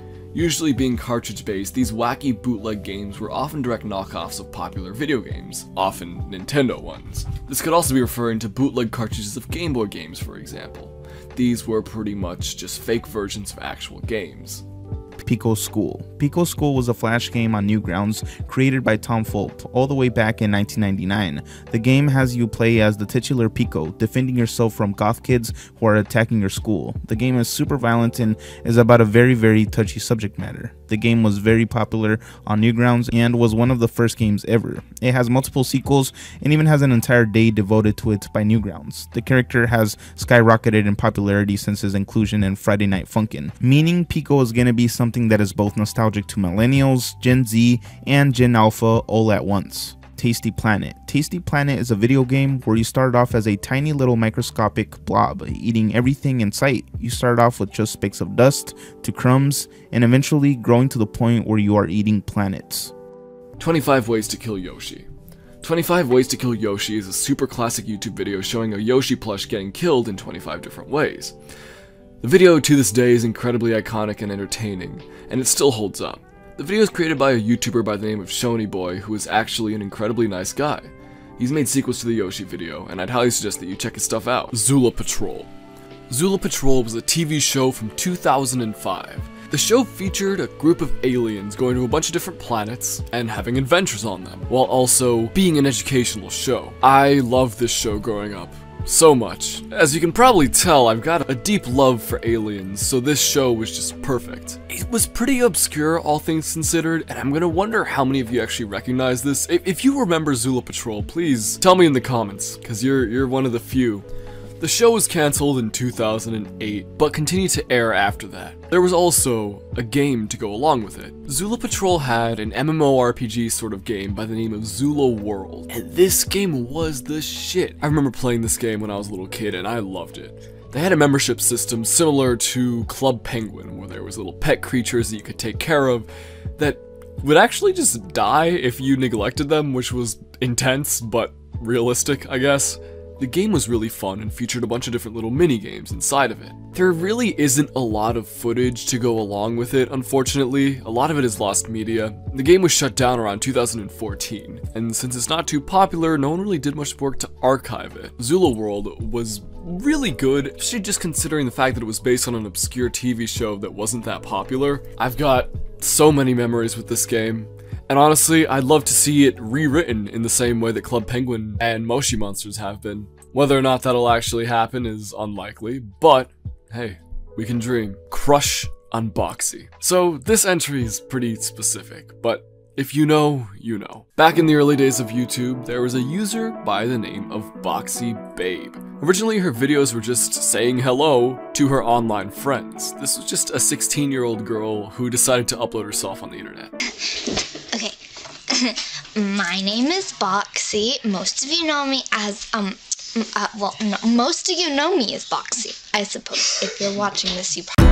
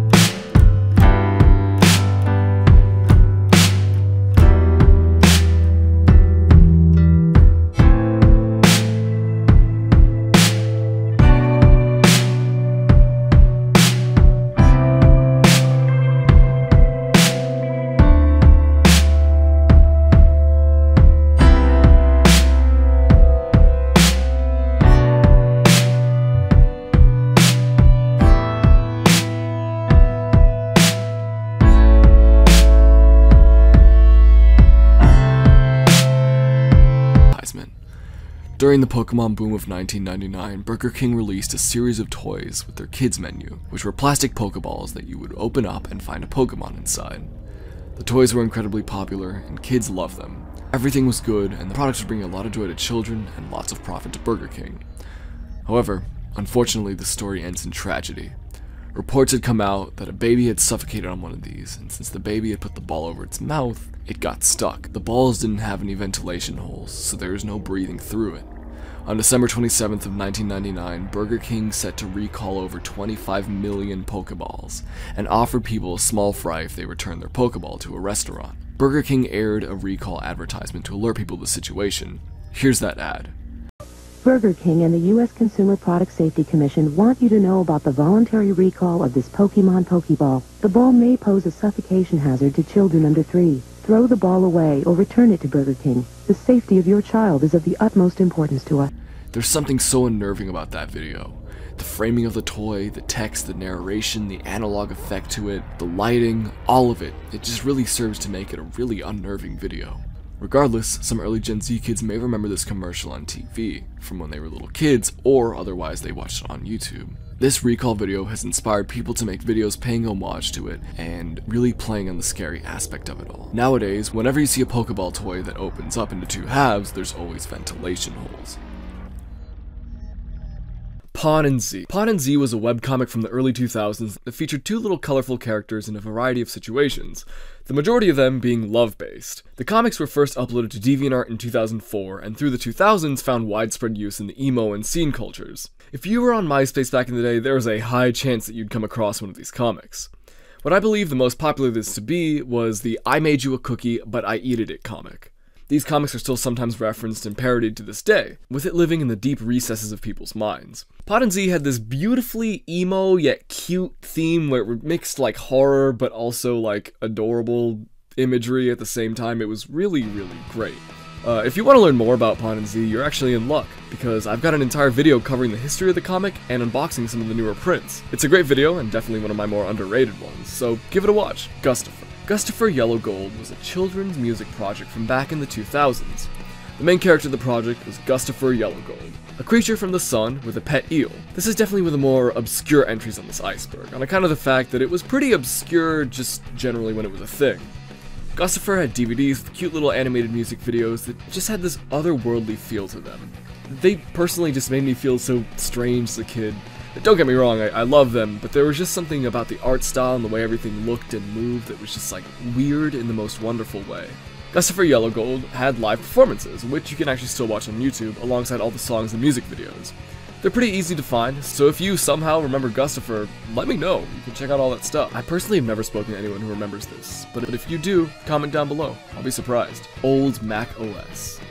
Old Mac operating systems had this genuinely wonderful look to them that was just so nice to see. This may just be nostalgia talking, but I really do think that this was the peak of 2000s designer interfacing. Everything has this shiny, bubbly look to it with an emphasis on skeuomorphism, which was the design philosophy based on digital things resembling their real-life counterparts. Steve Jobs once said that everything on the Mac OS looks like you just want to lick it, which is absolutely true. The design of Mac OS just screams fun, and it really just accentuates that feeling of fun and futurism that the 2000s captured. I'm sure you all know that the Mac OS took a complete turn towards the opposite, removing all shininess and realism from the operating system, leading it to just look flat and bland. Minimalism took over basically everywhere and let everything just have the same kind of look. Luckily, with the most recent Mac OS, they're slowly making a return to the OS having a more in-depth and characteristic look to it, which I'm really happy to see. The icons have more texture and bubbliness to them, so hopefully we kind of can revert back to that old look. Lunar Jim. Lunar Jim was a Canadian stop-motion cartoon from back in 2006. The show centered around a group of astronauts who lived on a base on the moon and went on different adventures. They used a bunch of different vehicles and tools on their moon base, which had some really unique designs. The show was cancelled 6 years after syndication, which is honestly much longer than I thought it lasted. I watched Lunar Jim as a little kid, and I loved it, being a kid who was obsessed with space and space travel. Personally, just like Gustafer, I have never heard anyone talk about this show before. Do you remember it? iPod commercials. Back in the day, Apple's iPods had the coolest commercials out there. They featured silhouettes of people dancing with their iPods, with the iPod and the headphone cable being the only things in white, while everything else was in black or a different color. This made the cable and the iPod stick out and made it kind of a fashionable device. They all featured different popular songs at the time with a variety of different set pieces. These were super iconic and were basically impossible to avoid at the time. Apple's actually released billboards in recent times as an homage to these old ads, which I love to see. Revenge of the Sith. Revenge of the Sith was the final movie in the Star Wars saga, tying in the prequels and the original trilogy. The marketing and hype around this movie was genuinely so cool. I grew up with this movie and all of its marketing, being a kid in like 2005, 2006, 2007, when all you could see about Star Wars was basically just Revenge of the Sith. It was the best. The marketing heavily featured lava and Darth Vader's helmet, which just genuinely went so hard. This was the 2000s, so they really keyed into that edgy punk rock aesthetic of the time. The advertisements for this movie, the video games, the toys, the t-shirts, the MTV music videos, hell, even the M&M's crossover were just so damn. I personally have a good chunk of Revenge of the Sith stuff, and my collection continues to grow stronger and stronger. Fudiger Arrow. Fudiger Arrow was one of the more prominent design aesthetics of the 2000s. This wonderfully playful, bubbly look was something that you would see all over the place back in the day. Fudiger Arrow had this general futuristic look to it that felt ideal. This beautiful look into what could be. Ironically, the future of our technology ended up being super flat and lost all of its personality. Fudiger Arrow is not really used anymore, but in recent times it's seen more attention from people remembering it on YouTube. I love this design aesthetic, and just the emotion that it adds to whatever it's used in. It really makes me feel like a kid again, and honestly, I think it should come back. But in a genuine way, not like a kitschy sort of nostalgia bait way, but in an evolved sort of new way. I would love to see that. Jumpstart. Jumpstart was a series of educational computer games for a variety of different age groups. It was created in 1994, and they continued to make games for different age groups for years. Eventually, the games became third-person interactive 3D experiences, which then led to Jumpstart 3D Virtual World in 2009. Surprisingly enough, you can still play Jumpstart 3D to this day. I personally grew up with Jumpstart, originally with one of the kindergarten games for my little brother. I always thought it was cute and fun, but at the end of the game there was an advertisement for Jumpstart 3D, and it looked mind-blowing. Eventually, I ended up playing Jumpstart 3D, and I loved it. I don't remember too much of it, but I do know it was really cool. Trash Pack. The Trash Pack was a series of toys that released in 2011. It was essentially anthropomorphic garbage items, and it was a ton of fun. It really appealed to that gross toy trend of years past, and the marketing was incredible. Every Trash Pack commercial made you really want the toys. I can say this from experience. The Trashies were essentially just squishy little rubber toys on the surface, but had a variety of different playsets, vehicles, and even the containers that they came in were part of the toy. They came in these brightly colored trash cans that would pop open when pressure was put on them, and they had a very satisfying little pop sound. The little characters were called Trashies. Now, some Trashy designs were genuinely really cool. Eventually, it started to heavily deviate from its garbage theme, but the designs were still interesting. They were essentially like the cool boy versions of Squinkies, which if you remember either of these, you're a real one. Bing and Bong.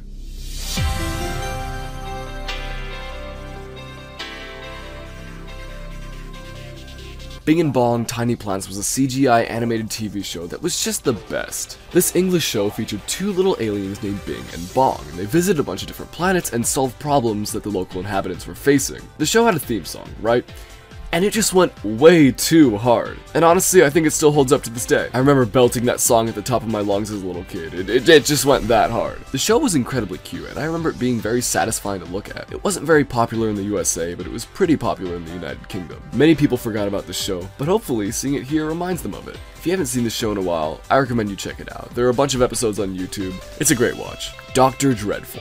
Dr. Dreadful was a line of candy creation toys where you'd essentially use a creepy looking device to create spooky themed candy. The first of these toys released in 1994 and continued to be made throughout the 2000s. The toys had some awesome commercials, which are still really fun to watch in my opinion. I personally grew up with these toys, and I gotta be honest, they didn't taste that great. Eat them, right? Sour?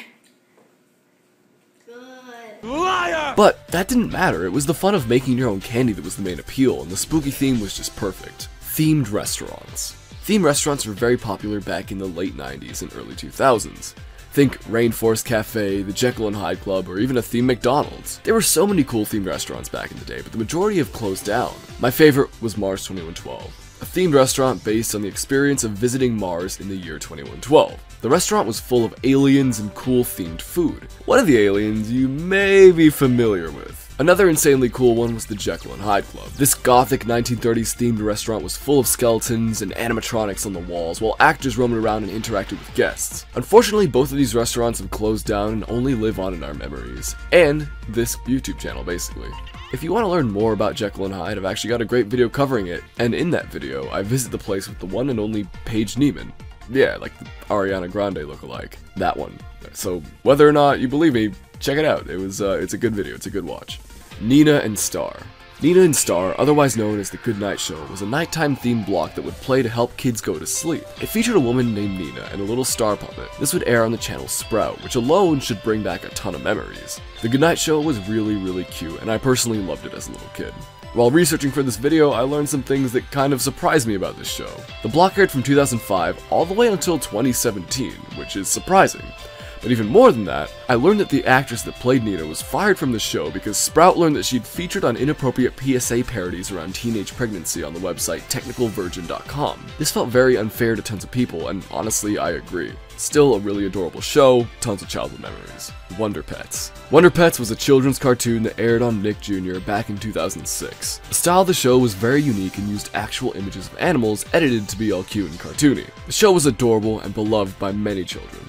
There were toys and video games along that too. The show really was adorable, and it was the leading cause of children eating celery in the 2000s. Smiley Sings. Smiley Sings refers to a trend of videos with a little smiley face in Microsoft Paint singing different songs. This was achieved by essentially just using the transform tool and dragging the mouse up and down to the lyrics of the song to make it look like the face was singing. The most famous of these being the Smiley singing Green Day's hit song Boulevard of Broken Dreams. I don't mean to get all cheesy or anything, but I really love this video. It's just so pure and innocent and reminds me of better times on YouTube. Back before the controversy, the exploitation, the soulless crash grab YouTubers, Elsagate, the drama, just good old videos and people having fun. I love it. Skellington's Revenge. Skellington's Revenge is one of the most iconic and well-made YouTube poops ever. The video is a play on The Nightmare Before Christmas, only this time, Jack becomes so obsessed with taking over Christmas that he summons a Bugs Bunny demon to aid him. This all happens to affect the denizens of Bikini Bottom, alongside some other characters like the cast of TF2, Fluttershy, Ed, and Eddie, and more. It all culminates in an incredibly well done battle, which is genuinely really cool. And honestly, it gave me chills when I watched it as a kid when I was like 9 years old. The video is an actual cinematic masterpiece, and I recommend it if you haven't already seen it. All the humor is just so 2013, but it kind of holds up. Angry Kid. Angry Kid was a series of shorts created by Aardman Animation, the same people behind Wallace and Gromit. They focused around this snotty little British kid who had a human body but a claymation face. The series was uploaded on YouTube back in 2008 and continued to be uploaded for years. This feels like one of those things that would just be at the back of your mind, only being awakened by seeing it years later. And in all honesty, I find Angry Kid to be a bit creepy. It's a strange little show, but I definitely see the charm. Noodle Kidoodle. Noodle Kidoodle was a chain of stores in the United States that was around from 1993 to 2000.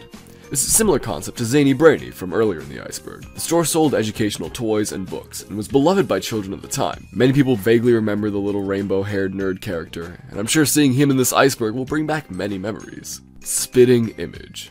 Spitting Image is a puppet-based political satire show that uses these very uncanny and really lifelike puppets, portraying politicians and celebrities. The show always covers topical things going on in the world, and it's been running from 1984 to now. You might recognize their puppets of Trump, Biden, and Greta Thunberg. Bunchy the Green Llama. Bunchy the Green Llama is an iconic gif of this green character jumping around on loop. This thing is so classic and I genuinely love it. Lots of people were actually really creeped out by it, but I always thought it was just hilarious. I remember this classic Try Not to Laugh video that featured Bunchy with the Thomas the Tank theme in the background, and it was comedy genius. Tax Doctor commercial. This entry is referring to a commercial aired by a company called Tax Doctor that specializes in helping people deal with their taxes so they don't have to have trouble with the IRS. Now this commercial would not be memorable if not for the little character. This character is charming yet unnerving at the same time, and his animation is very amateur and it just screams mid-2000s. There's also a Spanish version of the Tax Doctor ad and a 2D one. There's something almost uncanny about these commercials.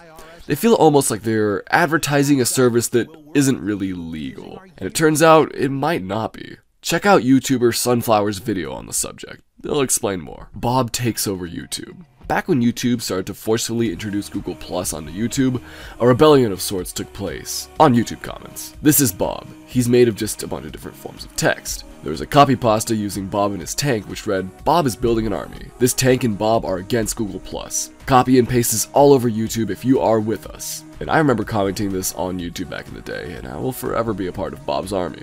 Maybe Bob should come back and fight against Elsagate. Not a bad idea. Smile Butterfly. This entry speaks for itself. The song Butterfly by Smile.dk was an incredibly popular song in the early 2000s, but it's also iconic for being a sound effect used by cheap knockoff toys. They would always use a super compressed loop of the chorus.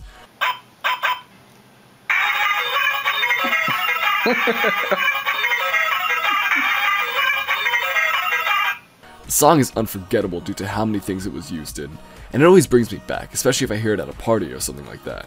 Leo Kim Video. Leo Kim Video is a YouTube channel that covers a wide variety of things. But back when it was most popular in the early 2010s, it was mostly a channel that featured a wide variety of toy reviews, and toy destructions, and also bugs, and stuff like that. Look, I say this with love, but this channel is weird as hell, but I love it for that. You see, Leo, the owner of the channel, is an Australian man who encounters a lot of different bugs, mostly poisonous spiders. A lot of the videos on this channel feature him capturing and encountering these critters, a lot of them having millions of views. Leo Kim Video also features a lot of ghost sighting videos, and this one video of a Woody doll moving in its box, which honestly convinced me as a kid that this doll was alive.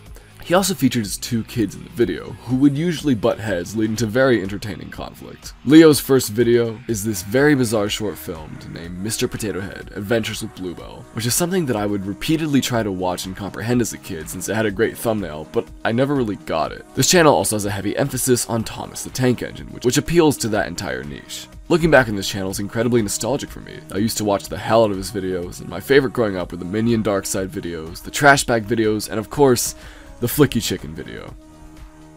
Creepy PSAs. Back in the 2000s, kids ended up watching a lot of very disturbing public service announcements. Many of these are burned into our collective memories, such as the woman slipping with the pot of oil, the photograph PSA, and that classic creepy one about how children see their parents when they're drunk. These PSAs were pretty creepy back in the day, but are now looked back on fondly by those who grew up with them. I remember revisiting a lot of them while creating the Childhood Trauma Iceberg videos, and they definitely sent me back. Chicken Invaders. Chicken Invaders is an ongoing series of video games that stems all the way back to 1999. Chicken Invaders is a shoot 'em up very similar to something like Galaga, only instead of aliens, you shoot chickens. The game is bizarre to say the least, but has a really undeniable charm to it. Chicken Invaders is still getting sequels to this day, and its most recent one is free on Steam. This game genuinely feels like such a fever dream. I remember my dad showing it to me way back when I was like 2 or 3 years old, which made seeing it over 15 years later feel crazy. The Abyss. Going forward from here, many of these entries will be more obscure, and most likely only live in the deep recesses of your mind. McWorld. McWorld is a McDonald's-based MMO that, like many others of its time, ran on Flash. You could create your own character and play mini-games within the world. Something that was actually very special about McWorld is that you could actually get codes in a real-life Happy Meal that you could then put into the game and receive awards.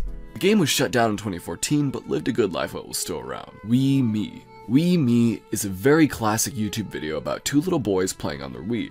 They end up deciding to make a Mii of the little one, which eventually ends up looking just like him. The Mii ends up essentially becoming a voodoo doll of the boy, Griffin. The bigger kid plays around with his Mii, and the actual boy does everything that the Mii does, while his brother is oblivious. He eventually ends up deleting the Mii, which actually deletes the boy in real life. The bigger kid is still oblivious and just decides to play Guitar Hero.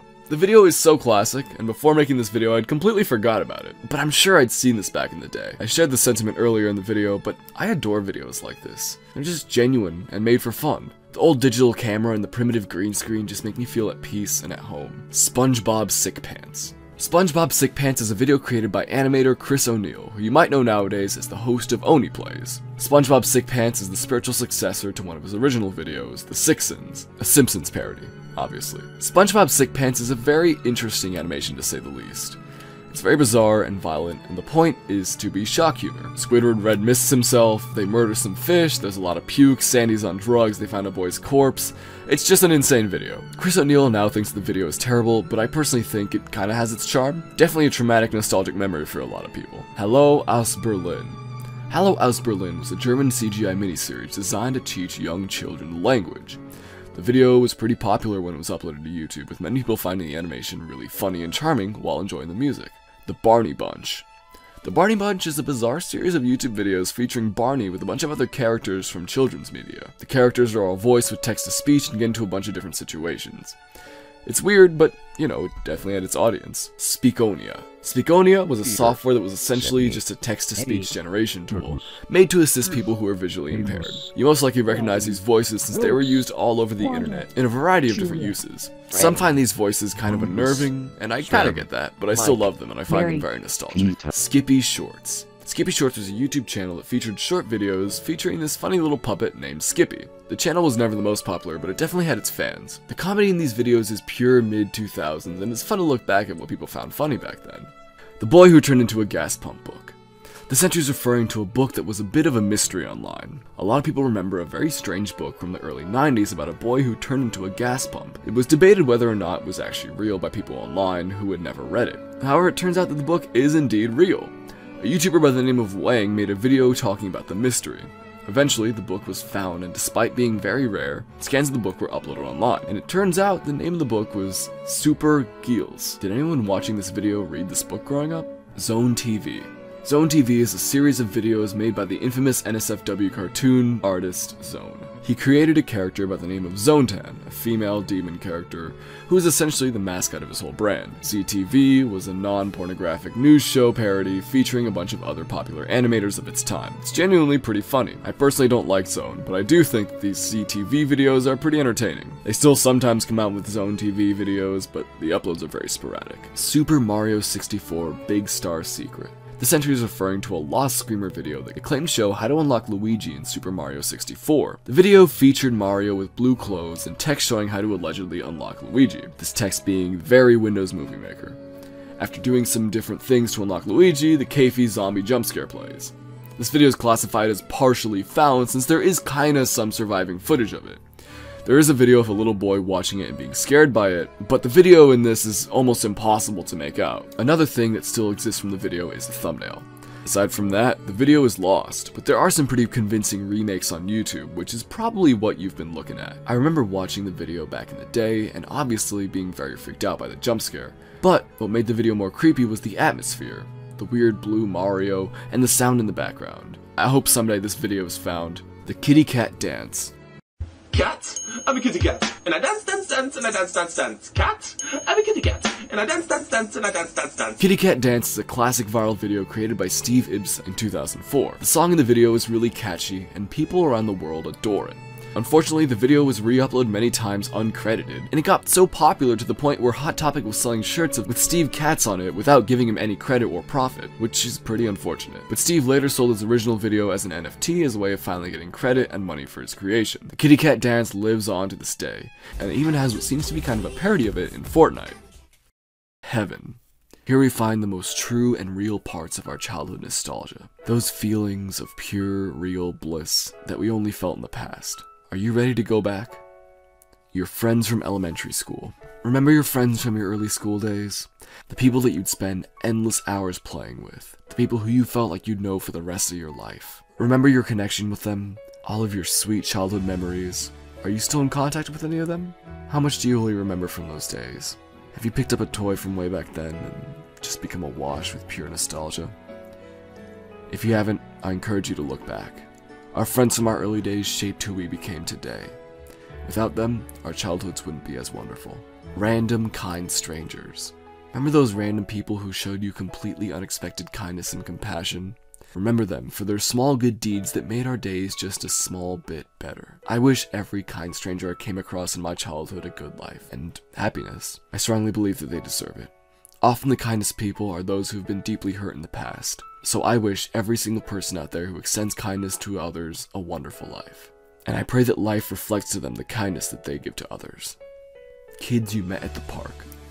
Remember making that best friend that you would see once and then never again? Perhaps you both rode the tire swing together, or played Beyblade in one of those big red plastic arenas. You'd spend hours with your new friend, playing and having the most fun in the world, until it was time to leave. You both prayed that you'd see each other at the park another time. But that time never came. You both live on in each other's memories, forever just being a distant, fond memory. To all the kids I met at the park, I hope you're doing well.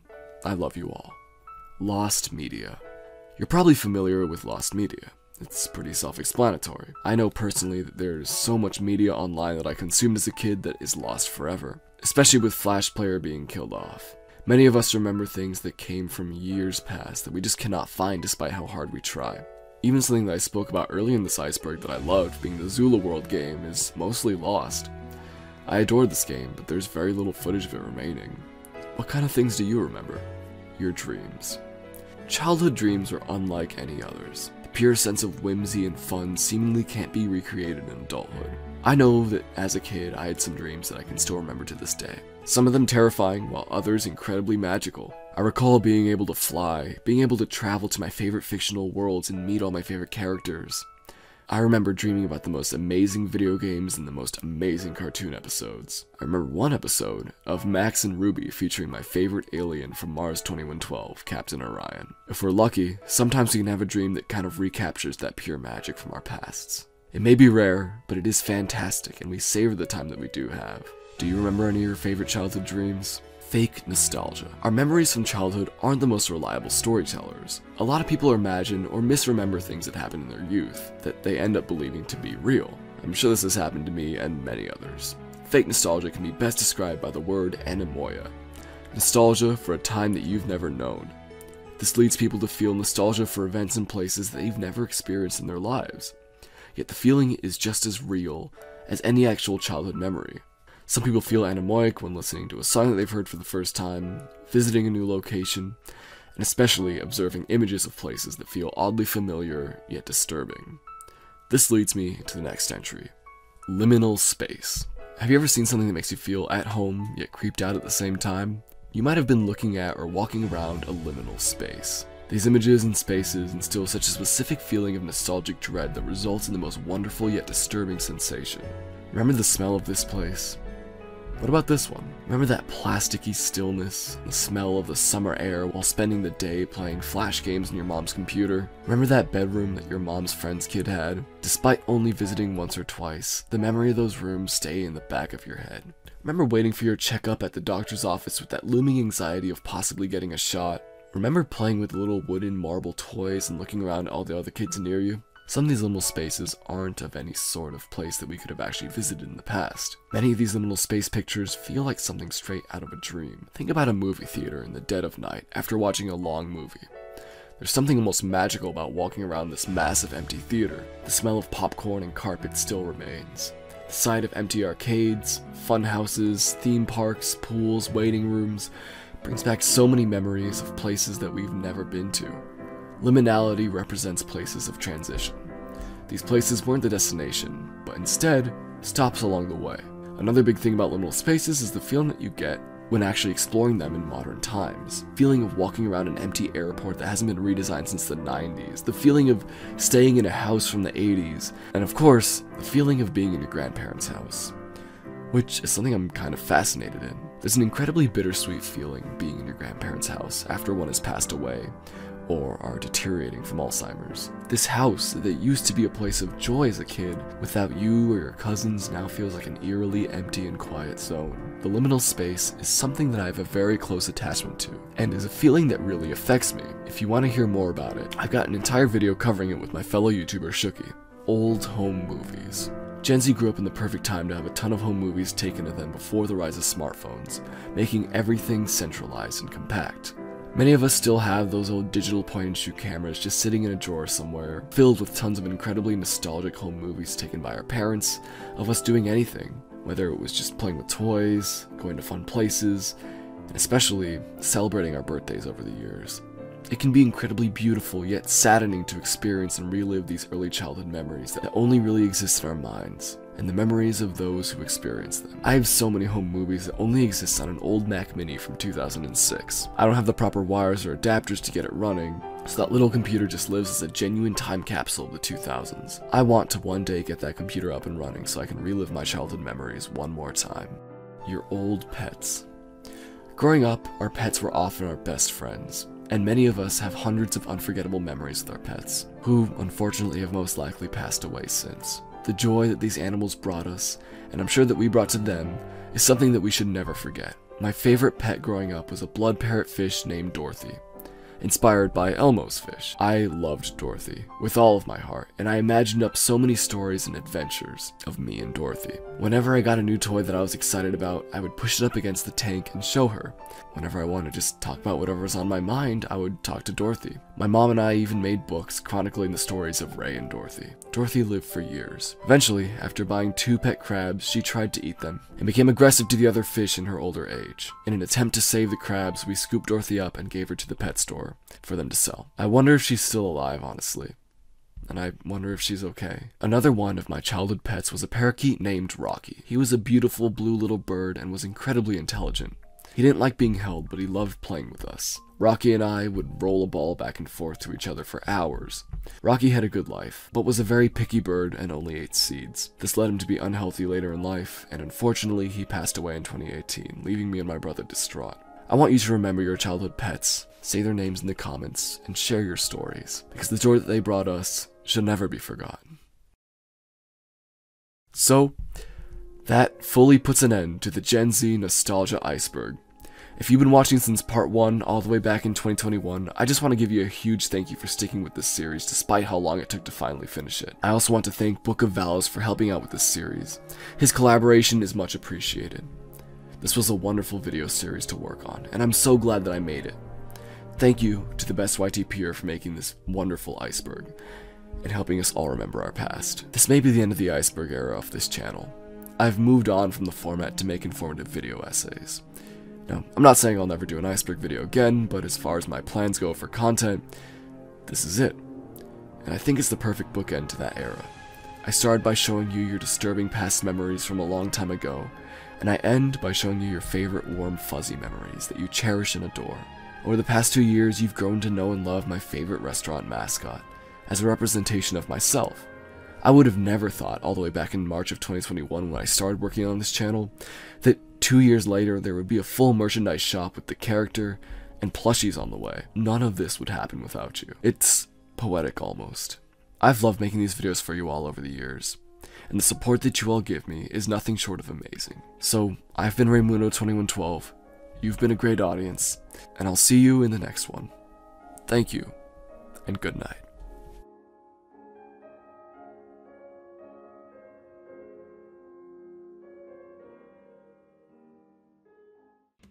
Hey, what are you still doing here? Video's, like, done, you know. I guess there's some people who are, like, listening to this, so I guess that's why you're still here. Or you're crying because it was such an emotional ending and it was just such a good video. Either way, I hope you enjoyed it. Yeah, nostalgia's good. Check out this lighter. Isn't that cool? I think it's pretty cool. This is a bad camera. This is my webcam mic. You can see my cool shirt, though. I love this. It's awesome. It's so cool. Yeah, so that was the video, you know. It's been a while, and this is the final, like, iceberg video. It's the first time I've done an hour-long thing in a while now, which is, you know, it's good to get back to it.